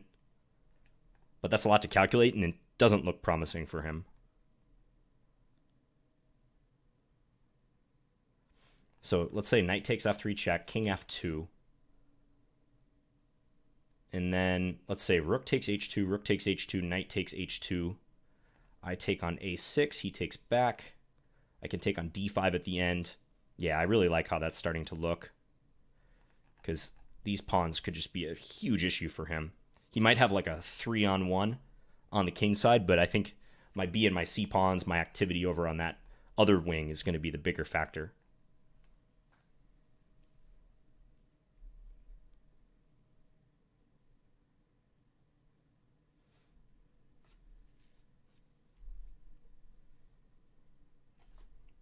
He's going to be in severe time pressure soon if this keeps up.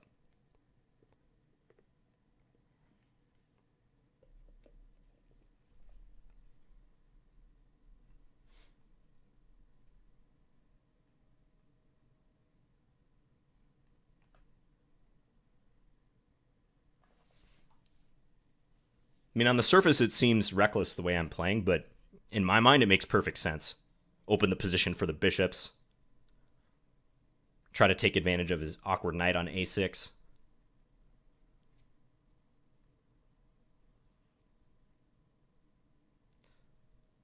In making that evaluation, I think I'm playing off of my experience with the black pieces in these Slav setups quite a bit. When white gets the bishop pair like that, the biggest danger in my experience is when they open the position at a moment when you're underdeveloped or you're just not expecting it.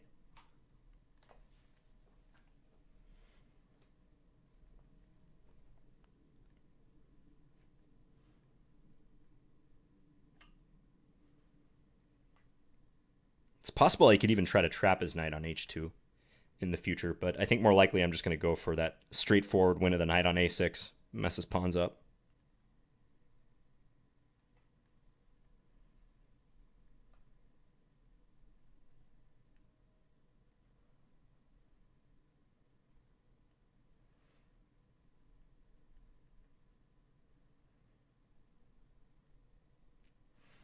So knight takes f3, king here. Rook takes h2, rook takes. Probably take on d5 there. I think I like that. Maybe not take on a6 yet. Take on d5 first. Because I can see if he castles queenside, maybe bishop h3 check is a good shot, and then king g2. Like I was saying, his knight might be trapped on the h2 square. All right, so he's going to go for this. Let's go here. And he takes.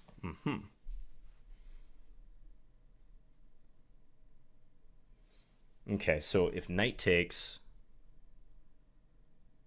then he's probably going to take here with the rook, I imagine. Okay.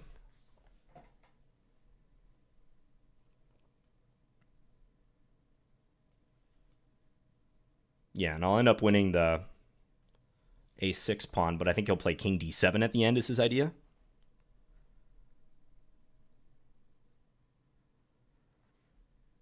All right, yeah. That's reasonable how he's playing it.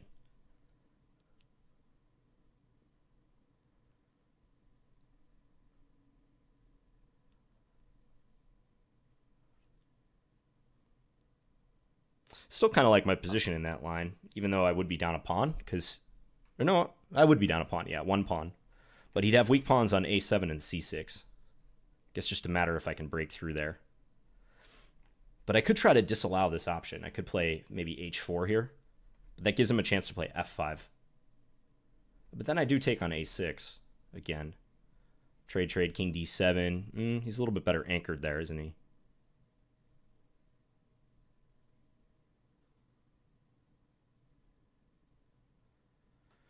Okay, so knight takes e4 or bishop takes a6. Those are my two main candidate moves right now.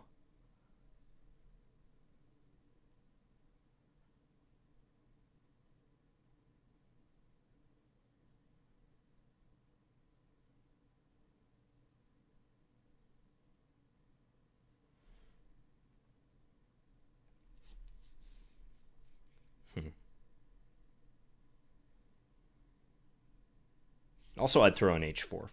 h4 is another candidate.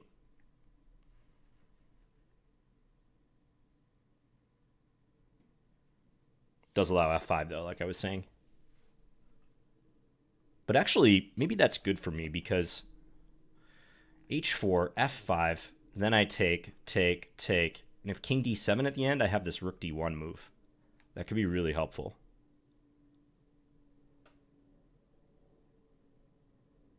Although, can he go to c7, maybe? Now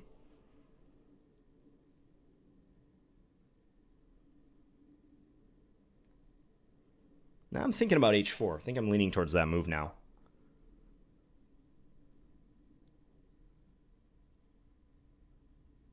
Also gives him the chance for knight c7, though. Takes and then back up his knight.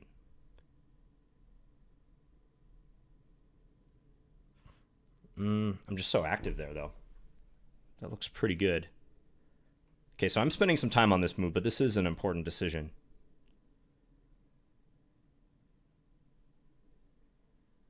I'm going to go for h4. We'll see what happens after that move. He might just back this knight up and let me take here. But I should have good compensation in that case, I think.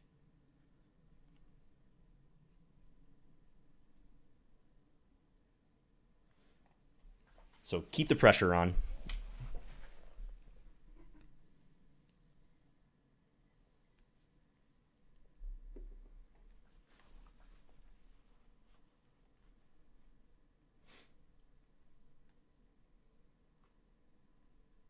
Even if this is not the best move, it's going to keep more pieces on the board, give him more to think about. That's my theory.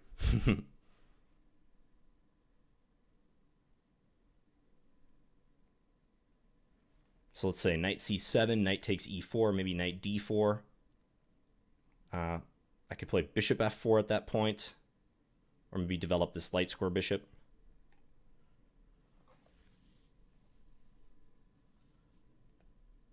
I'll be on that a pawn. Almost seems like I'll have to play a6 in the future.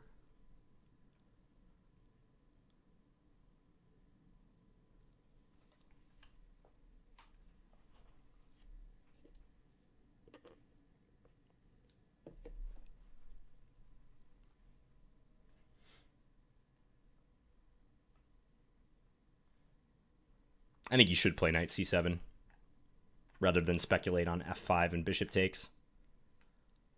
And I know he's got two connected pawns there, but his queen side looks very fragile to me in that line.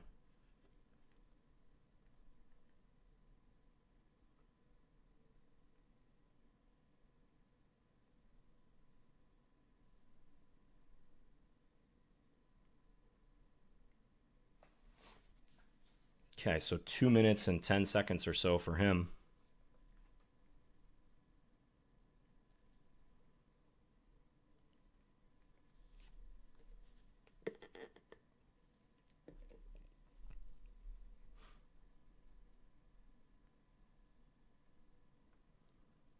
I don't see any other candidate moves to worry about other than this or f5. I don't think knight takes c5 is going to be too good. Maybe he's thinking about this move.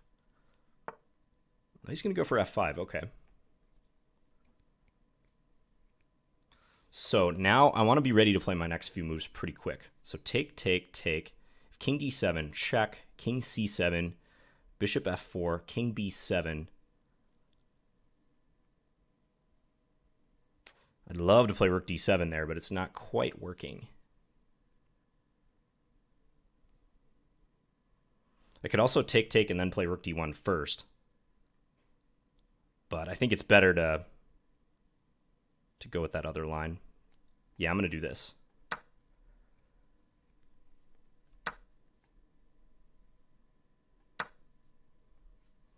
So I don't know that he wants to allow me all these checks. I mean, his king does come over. He's going to go back with the knight. Okay. So he's going to try to land this knight on d3. I see.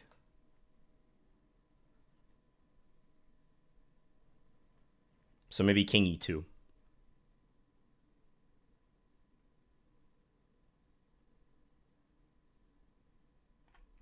King e2 or king g2.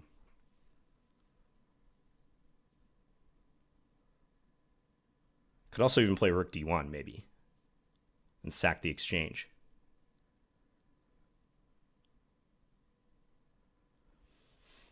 I'd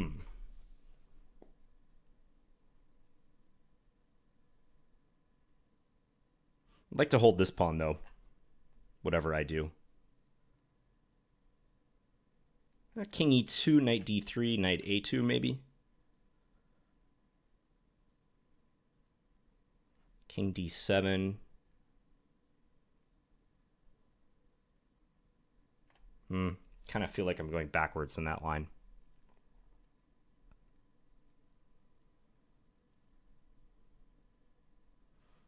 I might go for the exchange sack. Rook d1, knight d3, take on c6. It's pretty radical, but seems to be called for.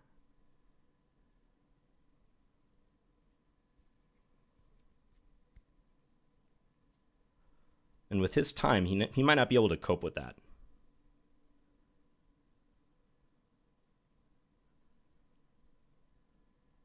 Yeah, let's try it.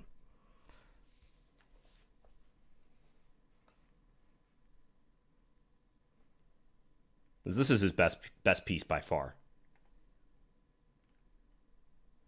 So I'm making it pretty clear if he goes knight d3, I'm going to take it. And he might not want to allow that. Because then after I take c6, I'm also on g6. The c-pawn looks pretty dangerous. His coordination is lacking, I would say. I got to watch that d-pawn, however. I want to make sure he doesn't play rook d8 followed by d2 once he establishes this here.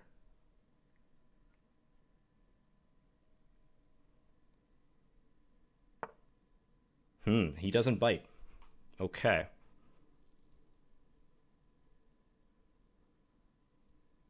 So I could force him to bite if I wanted and play bishop f4. But maybe he's arguing that he's just going to get castled if that happens. Okay, now I'm thinking about king e2. Maybe I switch up my plan a bit. Is he looking for g5 maybe? I don't know.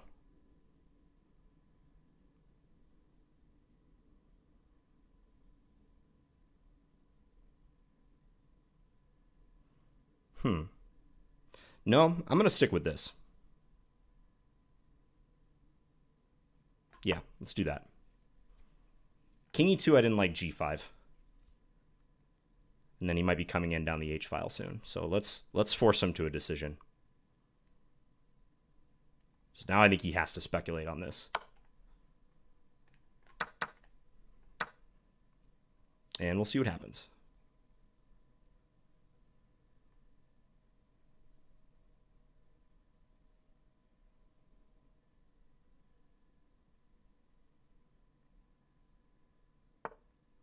He's going to go g5 anyways, okay.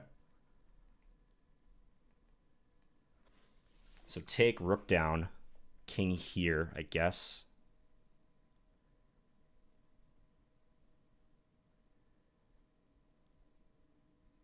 Yeah, let's take.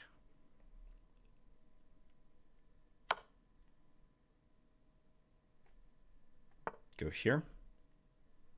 Probably he'll take this pawn. But I'm thinking that I jump into d5 and try to attack him.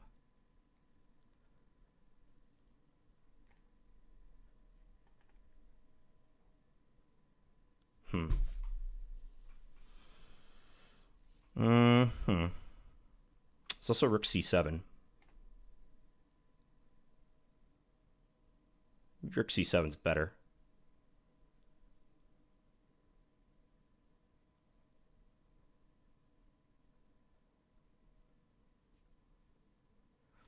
Knight d5, rook d8 is what I don't like.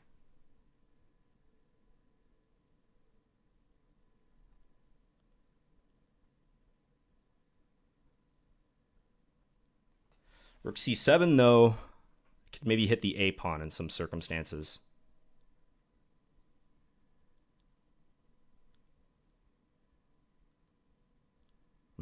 I don't know.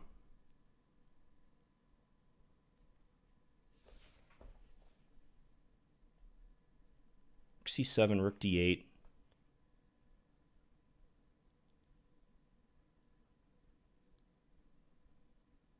Yeah, okay. I'm going to do this.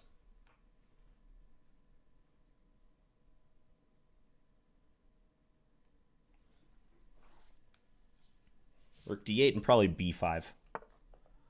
Goes rook there. Okay, so if I come in, what's your plan? So that just looks strong to me. Bishop d8, rook takes g7.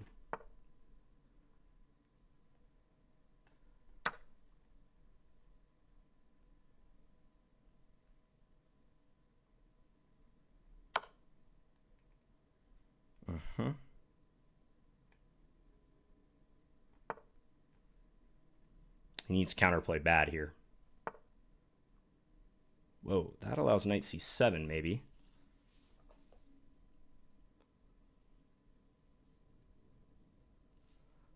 Among other moves. I mean, there's rook f8 too. Maybe just rook f8 followed by g6.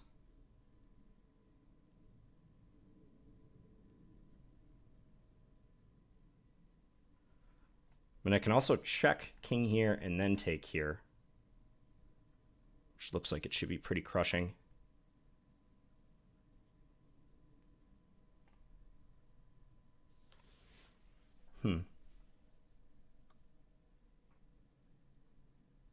I can also just play knight takes e7. That's probably by far the easiest move. Yeah, just knight takes e7. As if rook takes, then check, and I pick up his rook.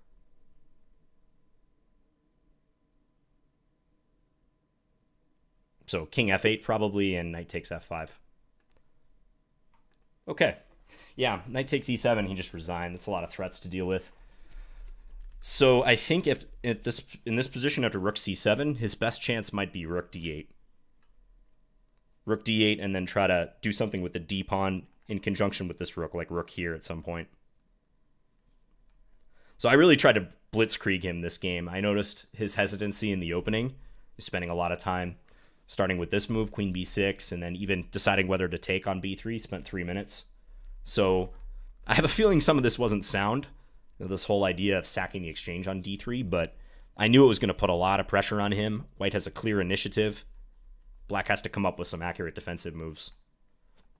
So I'm happy with how that one ended, but yeah, it's an open question whether he could play rook d8 and try to survive here. He might be able to. So this game got done pretty fast. Let's take a look at some of my teammates.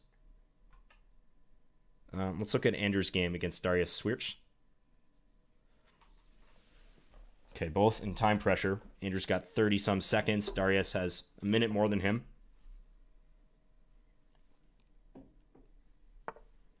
Looks like white is better here, but I'm not sure. I say that because white does have the outside pass pawn, which looks more dangerous than the c pawn, but these knights are kind of tangled, aren't they? This one can't ever go to c7. So maybe Andrew's planning to go bishop to c8 and just attack this knight. Ooh, but he has to watch out for knight c7. Bishop c8, there's knight c7, and if takes, there's the old back rank. So I bet Andrew makes a, yep, and he does. He makes a Luft move first. h6, so his king has an escape square. That's good thinking. Okay, so can white take and then play knight here? and just try to win the exchange back. Maybe that's what Swiercz will do, because then king h2 is useful because there's no check on the back rank. If white had done that move prior, like take, knight here, take, because the king is still on g1, black would have check on c1, so I bet that's what white's going to do. Still, though, I think Andrew is looking all right. Just has to worry about that a-pawn. Rook there, okay. And Andrew instantly responds with that. So still, this is on tap. And white doesn't have much time. Let's go, Andrew. GM elect Tang.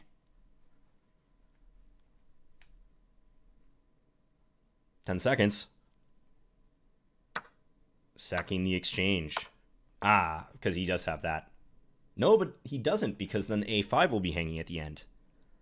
Ooh, all of a sudden. So the knight's going to go back here? No, okay, Andrew's playing for the win now. Definitely. Maybe rook a7. Set up knight c7. Yep. 5 seconds for white. That's not much. He's just going to try to stabilize, I think. Okay, Andrew also doesn't have much time, but got to bet on black here. Like roulette. And chess when you're under 10 seconds is kind of like roulette. Okay, offer the trade. He's got to take that. So now the big question, can white maintain this a-pawn? Okay, rook there. Andrew's just going to approach with his king. Try to, at some point, get rid of that. Confident king d5. I like that. So now he can take. Check here, probably. Probably come here. Yep. King f8, so he avoids any knight d6 business. This is still tough to convert for Andrew. He needs to keep this c-pawn. And for the moment, it can't move because he's pinned. So he's trying to get behind it so he can move this rook away and then push. But Swiercz says no pushover. He's not going to make that easy. Okay, now this could be a threat, so probably f4. Goes for g5. Huh. Swing this over now, right? Ooh, I thought rook f8 was good there. Maybe not.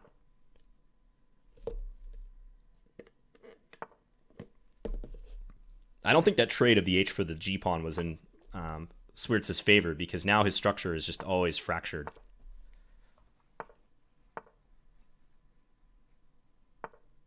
Andrew's just so confident when he has little time like this. He's one of the best.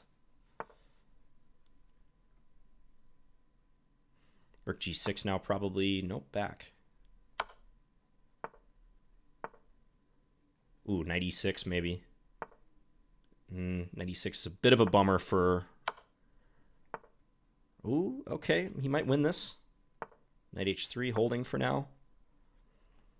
Probably swing over here. You can see how fast Andrew's playing. Like, he's just not letting Swiercz ever get above 5 or 6 seconds. That's awesome. Rook d4 or c4. I think white was trying to line up some sort of attack on the 8th rank there. Ooh, he barely got that move off. Yeah, never letting him get to the 8th rank. This pawn will just be pushed again. Watch out for knight f7.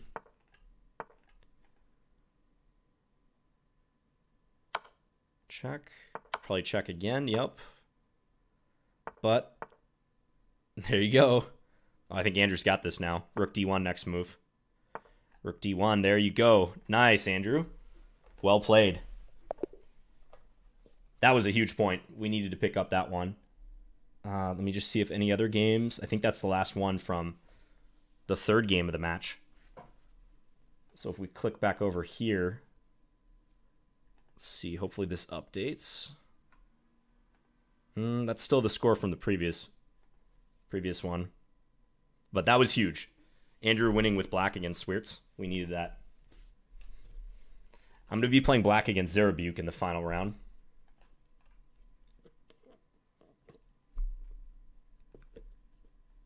And it'd be really helpful to know the score just in case you need a certain result, like if a draw is okay or if you have to push for a win.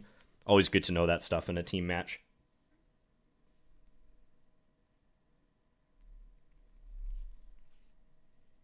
But if we picked up at least 2 points there, then this is going to be close. I don't know how Gurevich and Nagel did in the last round.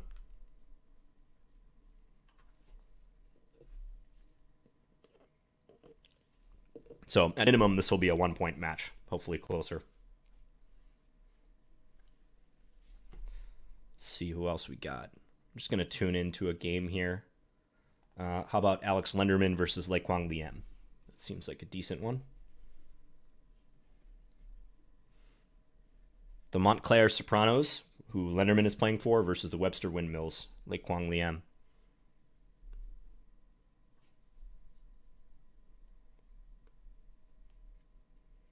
We're approaching the 2-hour mark in this match, so if you watch the Pro Chess League in the future, I think each individual match probably going about 2.5 hours.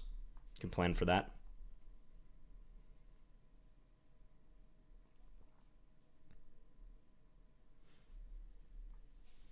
This position looks normal for an English. There's a trade of the light square bishops on g2, I think. I think it looks equal.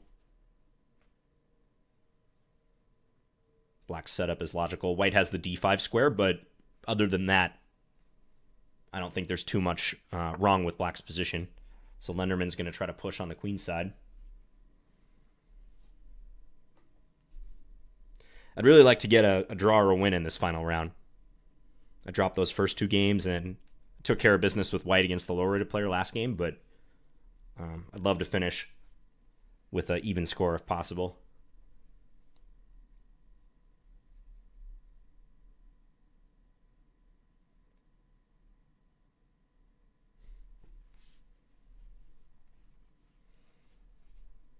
Okay, this game is a bit slow right now. Just going to click over to another one.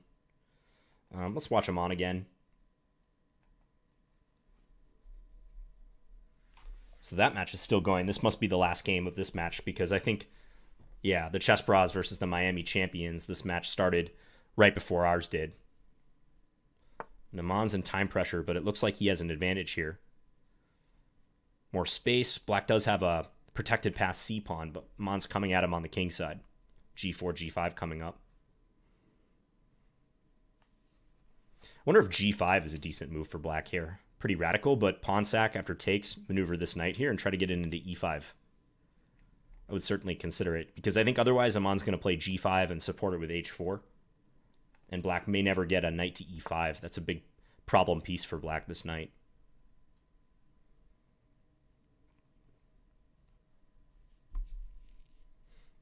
It'd be a tough position to win for White.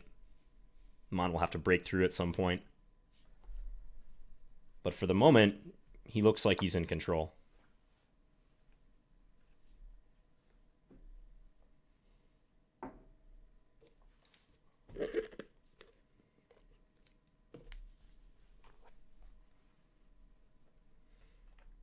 Just checking to see what the opening was. It was a Benoni. I also sometimes play this line of the Benoni. And there he goes, G5, so establishing a pawn there. All right, and this is the last game against Cruel Yarrow, Yaroslav Zerebukh. He plays B3 on move 1. Okay. I didn't do a whole lot of preparation for this match, so when I see moves like B3, I'm glad I didn't. I'm just going to stick this bishop out here because it does pin the pawn. And if he plays knight F3, I can take and double up his pawns if I want. So, yeah, I think I'm going to do that. He takes that way. Okay, let's just play E6. I'm just aiming for a solid structure.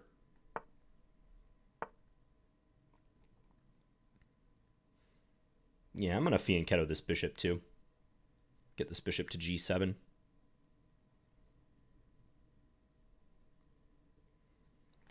just to oppose this guy. And I've already got several pawns anchored on light squares, which should be good in playing against this light square bishop. Plays d4, probably just castle. Okay, now, where do I want my knights arranged? Knight bd7 followed by c5 was my instinct here. If I go c5 right away, he might be able to take. Although I suppose then I could play knight a6, couldn't I?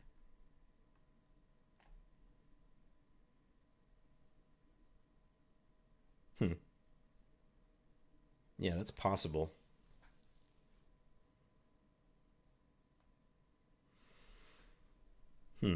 Just not sure I want to open the position quite yet, but you know what?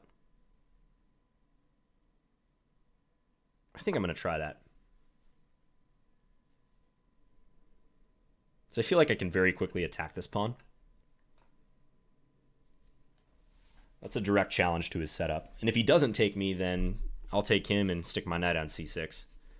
And I'll have harmonious development. So, all right, doing this. Stops b4 as well. I can just take on b4 if he plays that. If bishop a3, I can think about queen a5 or maybe some other move like, I don't know. Well, I guess I'd have to watch out for c6 in that case. But I think queen a5 should be a fully viable resource, and he doesn't even bother defending the pawn, yeah. Okay, let's take that guy. Rook c8 coming up. And he's going to open the position, right. He probably figures this might be his best chance to try to capitalize.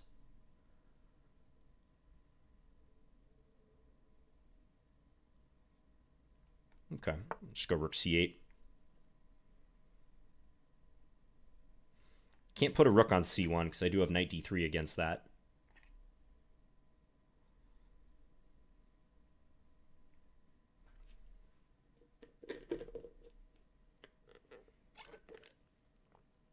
I'm running out of Starbucks, so this match is ending at an appropriate time.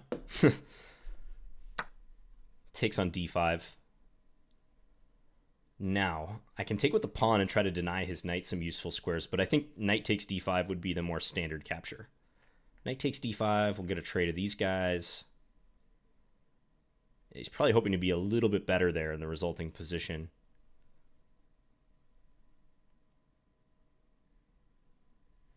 I am going to take that way, though. So I don't want to just let him play against the isolated pawn for free. So we'll do this. And let me click over. I just want to see if they updated these standings. It's 6-6. Okay, it's 6-6 in this match. That's good to know. He does play knight c4.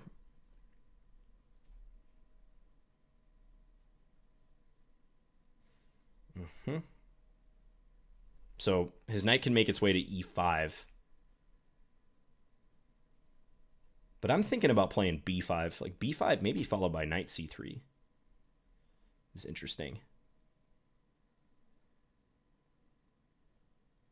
Just try to gain a real strong foothold on that c3 square. b5, knight e5, knight c3.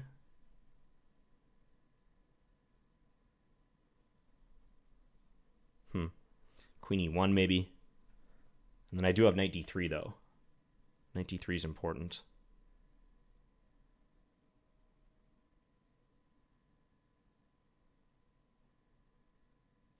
I actually like the look of that. I'm going to play that way.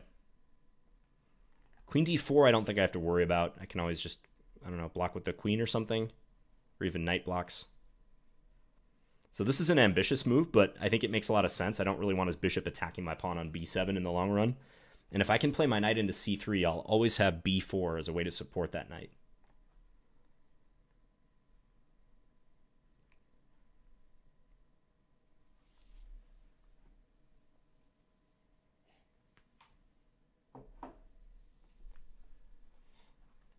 Pretty close on time. He's got a bit of a time edge.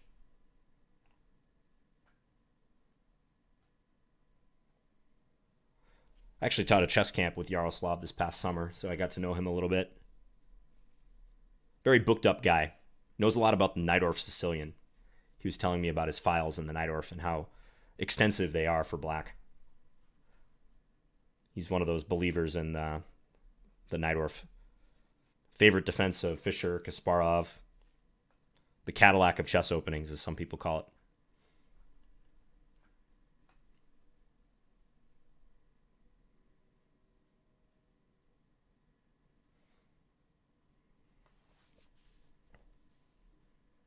So still expecting knight e5. I mean, other moves, bishop takes d5. I don't think I should have any issue there at all. I could take with the queen if I wanted. Because if ever we get down into an endgame with equal pawns like that, knight's on board, and he no longer has a bishop, he's got those doubled f pawns, so I don't think I would be any worse, even though that d pawn is isolated. Wow, he does take, though. Just as I was explaining why I'm not worried about that move, he does it. Yeah, I really don't think this should be anything, though. Is he going to go knight d6? Maybe takes knight d6 as his plan.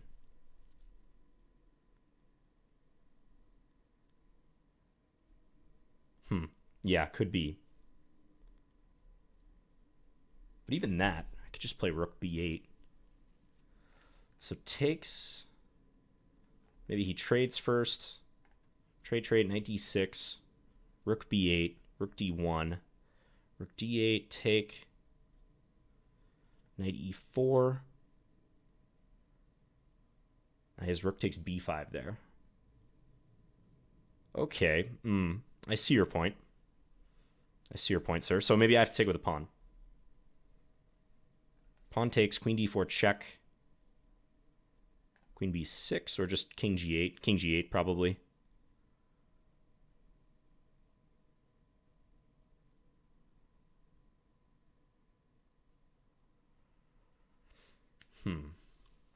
Just going to look at that line one more time, but queen takes, I guess I'm no longer liking as much because of either the trade and knight d6 or knight d6 right away.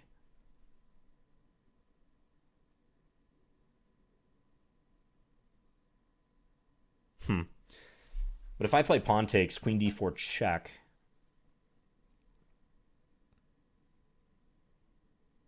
maybe queen f6 then. Pawn takes, queen d4 check, queen f6, trade, knight d6, rook b8. That's a little bit different. Maybe more so in my favor. Yeah, I'll take with a pawn.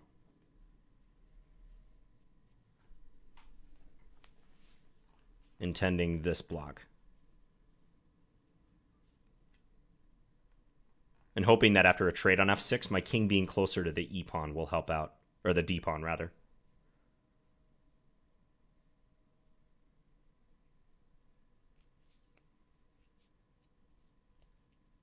Because again, if the position stabilizes and he's not able to win this pawn, then long term I think I'm doing well with his doubled f pawns.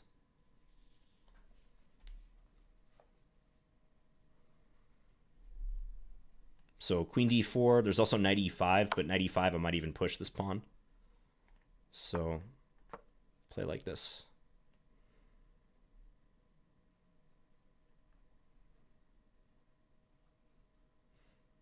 Could also play knight e5 here if he wants.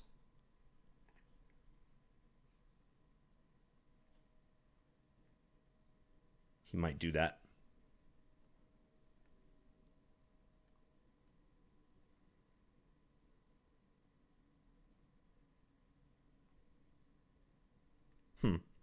That would be interesting, because then he might be claiming that d5 is weak, and if this knight moves, he might snatch a7. So actually, knight e5 could be a good move for him.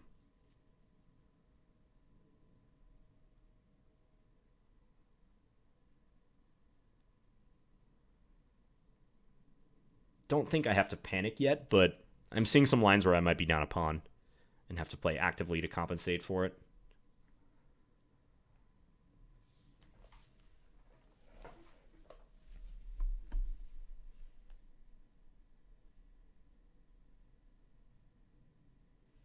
Say knight e5 if I go rook f d8. he can go here, threaten my knight. And if knight e6, queen takes a7, should be in white's favor. Maybe I play knight d4 there and try to threaten knight e2, but yeah, it should be better for white. And he is going to play that. Okay.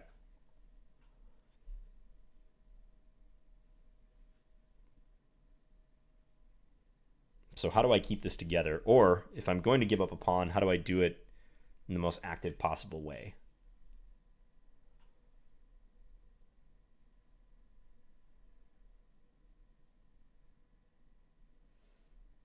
I could play knight d7 and try to take on e5, but I would just be down a pawn without too much compensation. Maybe I can get the rook into c2, but otherwise not much.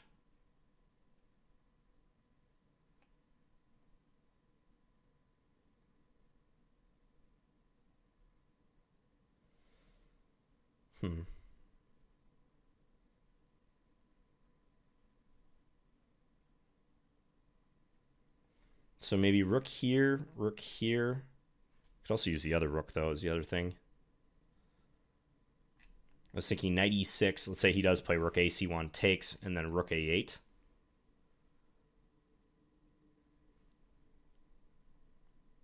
Nah, it doesn't seem like that's so great for me, though.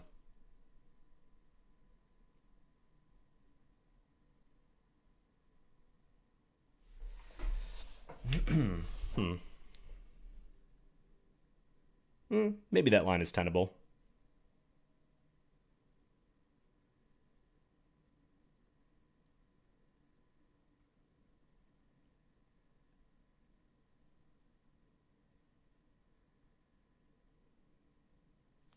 Yeah, it might be playable. Let's try that. And he instantly plays that, so he's probably trying to keep this a2 pawn protected. Seems to be what he's up to.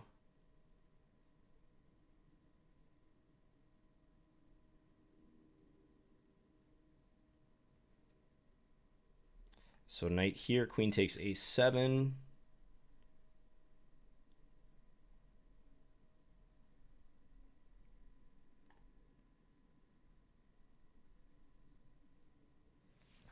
Or knight d7. Also thinking about that again.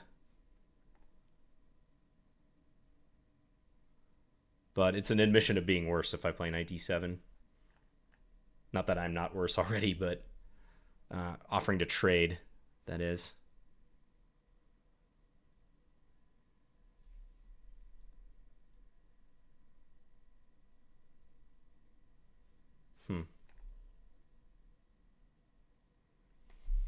It's a tough call here.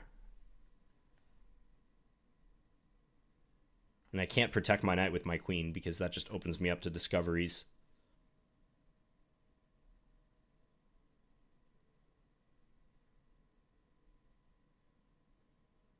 Okay. I think I'm going to opt for this move. It gives up a7, but let's go for something with this.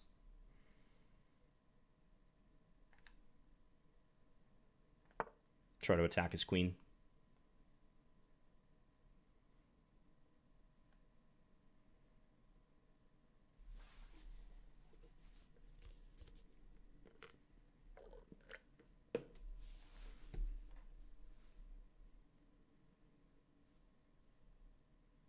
Got to scramble now for compensation. If I look at it optimistically, the only pawn that he's up is one of these doubled F pawns, if we cancel out these two. It is an extra pawn, though.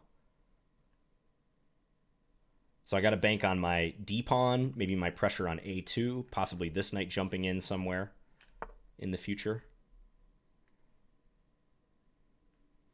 Knight takes F4 is not working. It'd be nice, but it doesn't work. Think about just rook back. Or this rook over.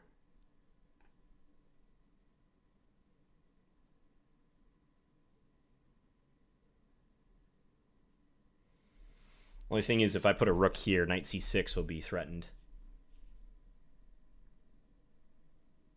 But maybe that's what I gotta do. Yeah, actually, let's go here. If queen here, I'm gonna play knight d4, I think. So he goes back to e3 instead.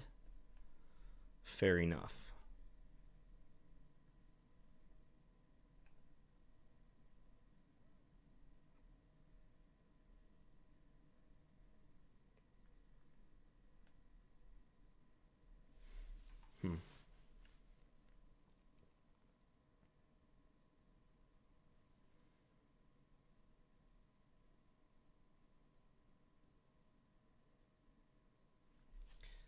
Okay. Maybe... So knight c6 is a threat, no doubt. So maybe here. Love to play b4. But just not working.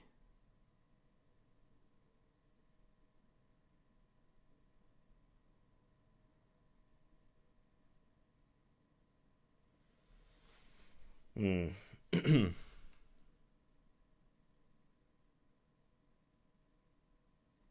going to play the rook back to a8. Wasn't seeing a whole lot of good moves there.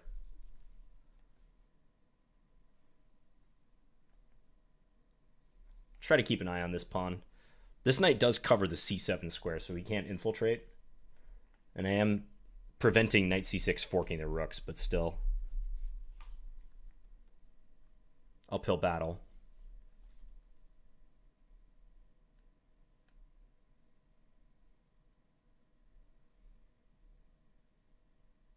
So I'm hoping I can get in like b4, maybe double up, attack this at some stage.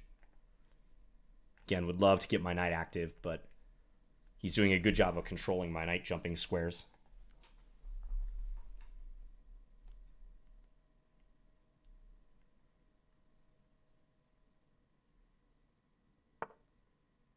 Okay, he brings the rook in.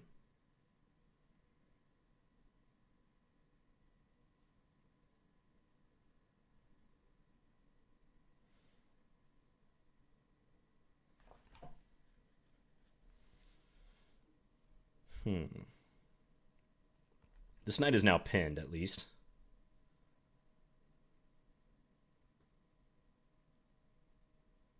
Gotta try to extract a silver lining from all of this.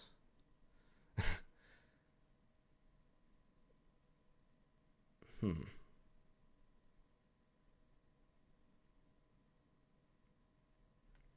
right, let's push.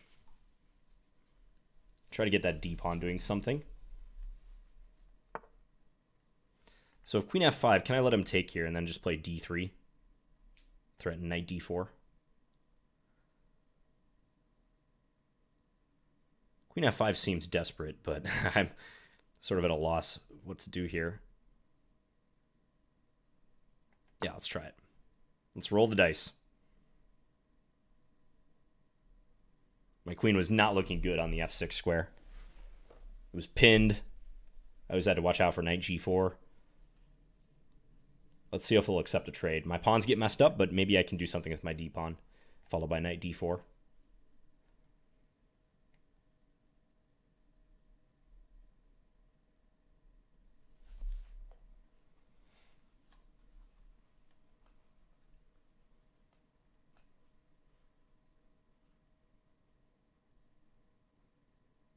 And if he doesn't trade, I'll always have the option of trading myself and forcing his knight back. So he does take the trade.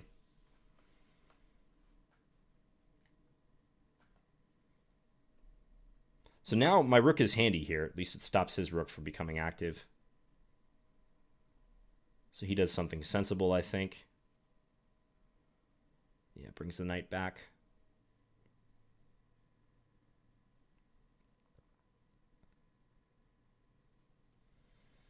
This knight having access to b4 is super annoying.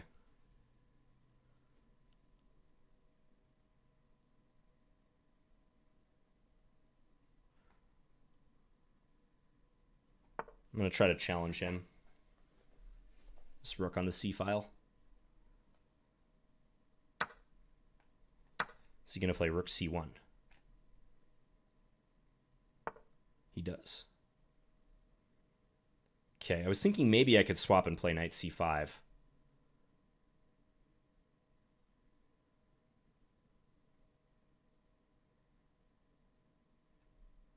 So otherwise, I mean, if I come into c3, let's say, trade, probably his king just starts approaching. Yeah, I don't see any tricks there I can use. But if I swap a knight c5, maybe I can kind of slow him down. Let's try that. Let's try to bring my king up like this.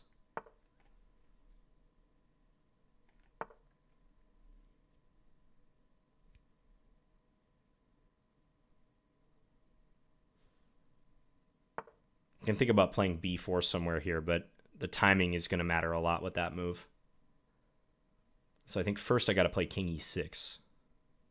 It's b4, knight d3, and I would lose the pawn on game. So yeah, get this closer.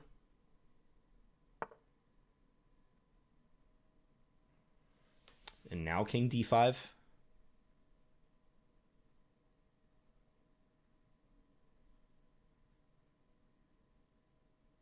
Or b4. Probably king d5. Yeah. And he says I can win the pawn on game.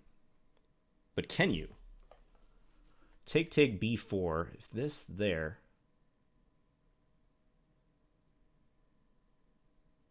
Or actually I just wait with my pawns rather. And he'd be up like several pawns, but he might not be able to win. Is that possible? Take b4, g4. And then I just wait with my king, let's say. That would be pretty crazy if that worked, but it might.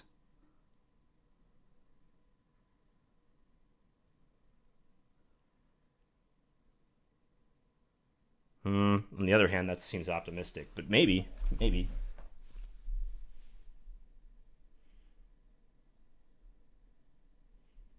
Okay, let's try it. I mean, I think everything else was just passive and probably losing, so I'll try this. So now I think he's going to play g4.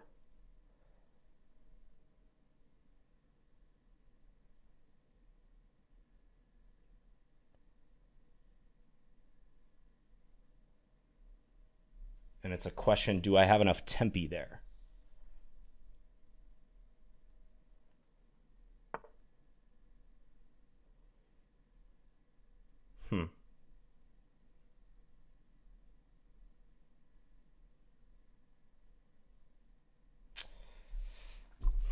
I don't know about this. H6 takes there. I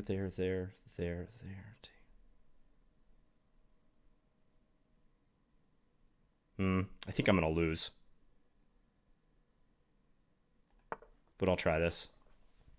So he could take on f5. I'm just trying to prove that his pawns all stacked up here are not good, but in fact, he might win by a tempo. Because once he takes, he gets access to the e4 square later on when I play king c5. So if he takes, I have to play f6, I think. Goes h4. Huh. Yeah. No, I think that's just winning for him.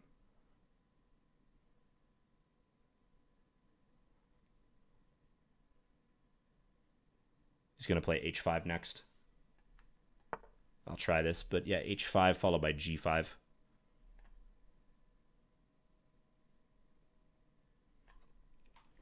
think that's over.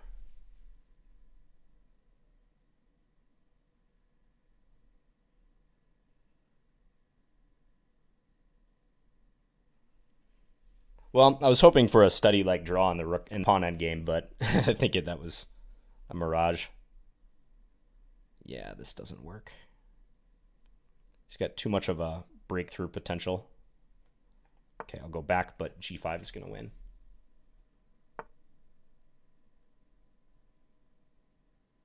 Okay, resign that. So, got outplayed in this one. Went down a pawn in the middle game.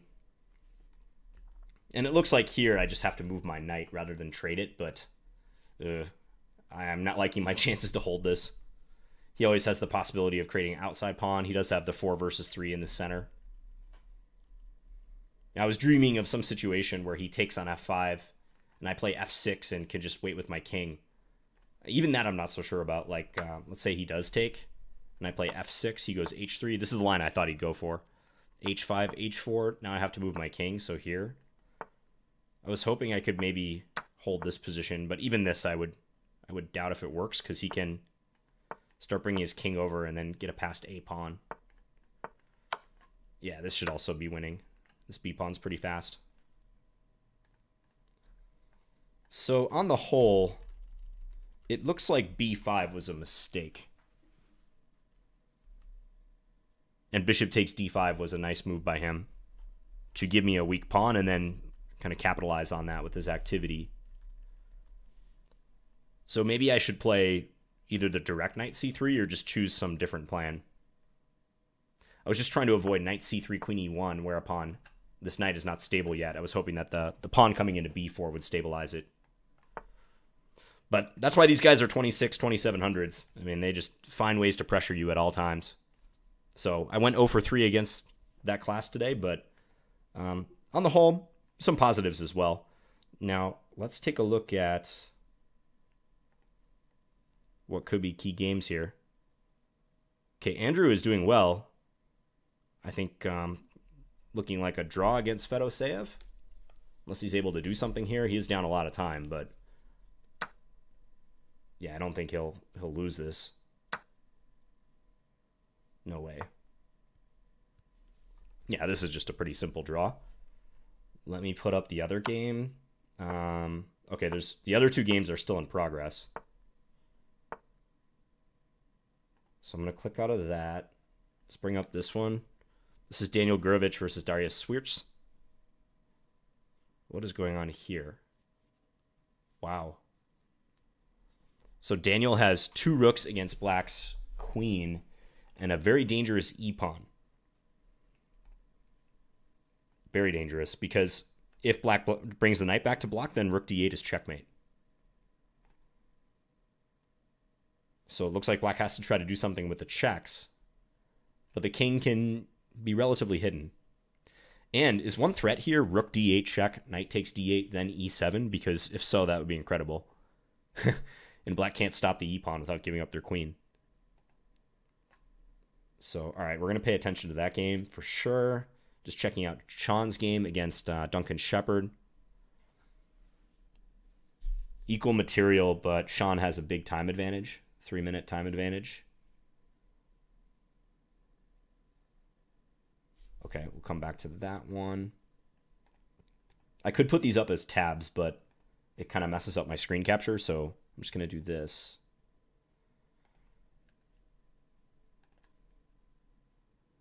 Yeah, this game will be drawn. I'm almost certain.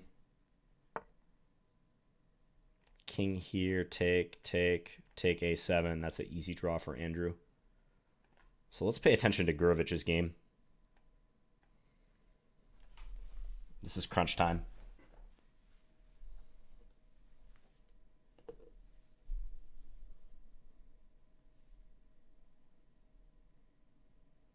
Okay, so here's the big question. Is this move working? Check. Knight takes e7. And then Black has to somehow check white, because otherwise they're going to lose a decisive amount of material.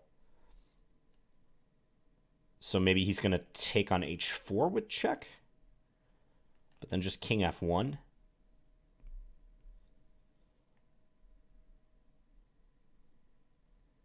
Maybe there's a situation where Black could grab the knight and then after promotion hide the king, and Black does have 2 pawns for the exchange. So that's not clear.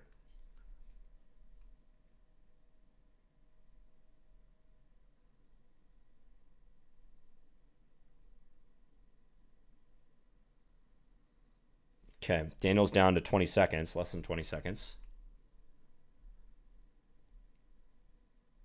I think he almost has to go for e7, though. Well, no, he doesn't have to. I shouldn't say that. But if the knight moves, then Black will get a chance to blockade. Or not e7, this move. And then e7, yeah. So he's going to go for it. And let's see what Black has in mind against that.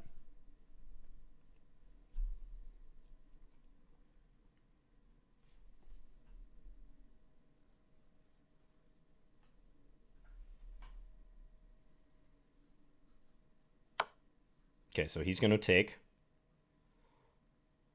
And probably king f1. No, g3.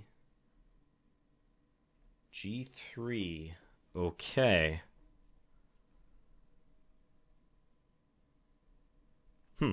So if queen h2, just king f3. And that looks winning. So queen d4 might be forced. And then, how best to get out of these checks? King g2 here. Yeah, and actually, white can even play knight e4 there. And the strength of these two threats is going to win the game. There's some instances where white could even queen, and if black's queen is, say, on d7, take it, then knight f6, and win the knight on d8 at the end. I think Daniel's going to win this. g3 was a very nice move. Okay, granted, black can still play this. Yeah, of course, they can still play queen takes g5. I forgot about that. Okay, so there's still work to be done here, but I was just so impressed by g3, I forgot that this was also a possibility. But now this is coming into the position, playing for checkmate. Daniel is very good in time pressure. He's exceptional at keeping the pressure. Whoa, he's going to lose on time, though. I didn't realize how low he was. Hurry. Queen f5 coming. No g5. Okay. Oh, he's going to win the queen, I think. Yeah. Queen h7 or mate. Oh, nice. Wow. Okay. Andrew's going crazy. Okay, that was a huge game. Now, I take it Andrew drew, so this is the game to watch now. And Sean just won a full piece. Yeah, okay. We win the match. We win the match against the pretty impressive St. Louis Archbishops. I mean, they've got a very impressive roster. And we weren't expecting to, I think, win this match. We were outrated, but we knew we were going to fight. Awesome. Let me just confirm. But I'm pretty positive we took that. Unless Andrew lost that game somehow, because it was tied up going to the end. I lost. But Sean won, Daniel won, and it looks like Andrew drew. So my teammates came through huge. I didn't put in a great result this match. Just 1 out of 4. Lost to all the higher rated players, but some clutch upsets by my teammates at the end. How did Sean win that piece? So when I last left off here, it looked like he was maybe better, but it didn't seem like anything was decided yet. Oh, so he maneuvered his bishop around. That was nice. And it looks like white blundered a key pawn. Rook b1, bishop takes f2. Fantastic. Okay, so our free agent acquisition comes up huge. Daniel Gurevich getting a win over Dariusz Swiercz. And let's just check this one more time. Just waiting for that to update. There are 4 more matches coming up here, including the Chengdu Pandas from China, who are a team to watch for sure. But yeah, the other division is about to start. Yeah, I think this will be updated any second. But if we didn't win somehow, I'll post in the comments to let you guys know. But I'm 99% certain we got that match. So anyways, thank you guys for watching this. I don't know if I'll be doing this in the future, commentating and playing, because as you can see, that's pretty tough. And, you know, I'd like to be able to focus as much as possible, and commentary does get in the way. But I thought it'd be a nice thing to do, especially since you guys were so supportive in getting us into the league in the first place. So thank you guys again, those of you who voted for the Minnesota Blizzard in that poll a couple months ago.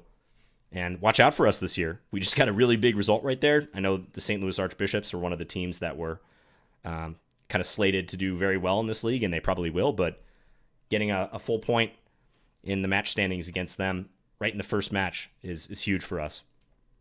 All right, guys. Well, thanks a lot, and let me know. Leave me some feedback, and I'll talk to you guys again soon. Bye.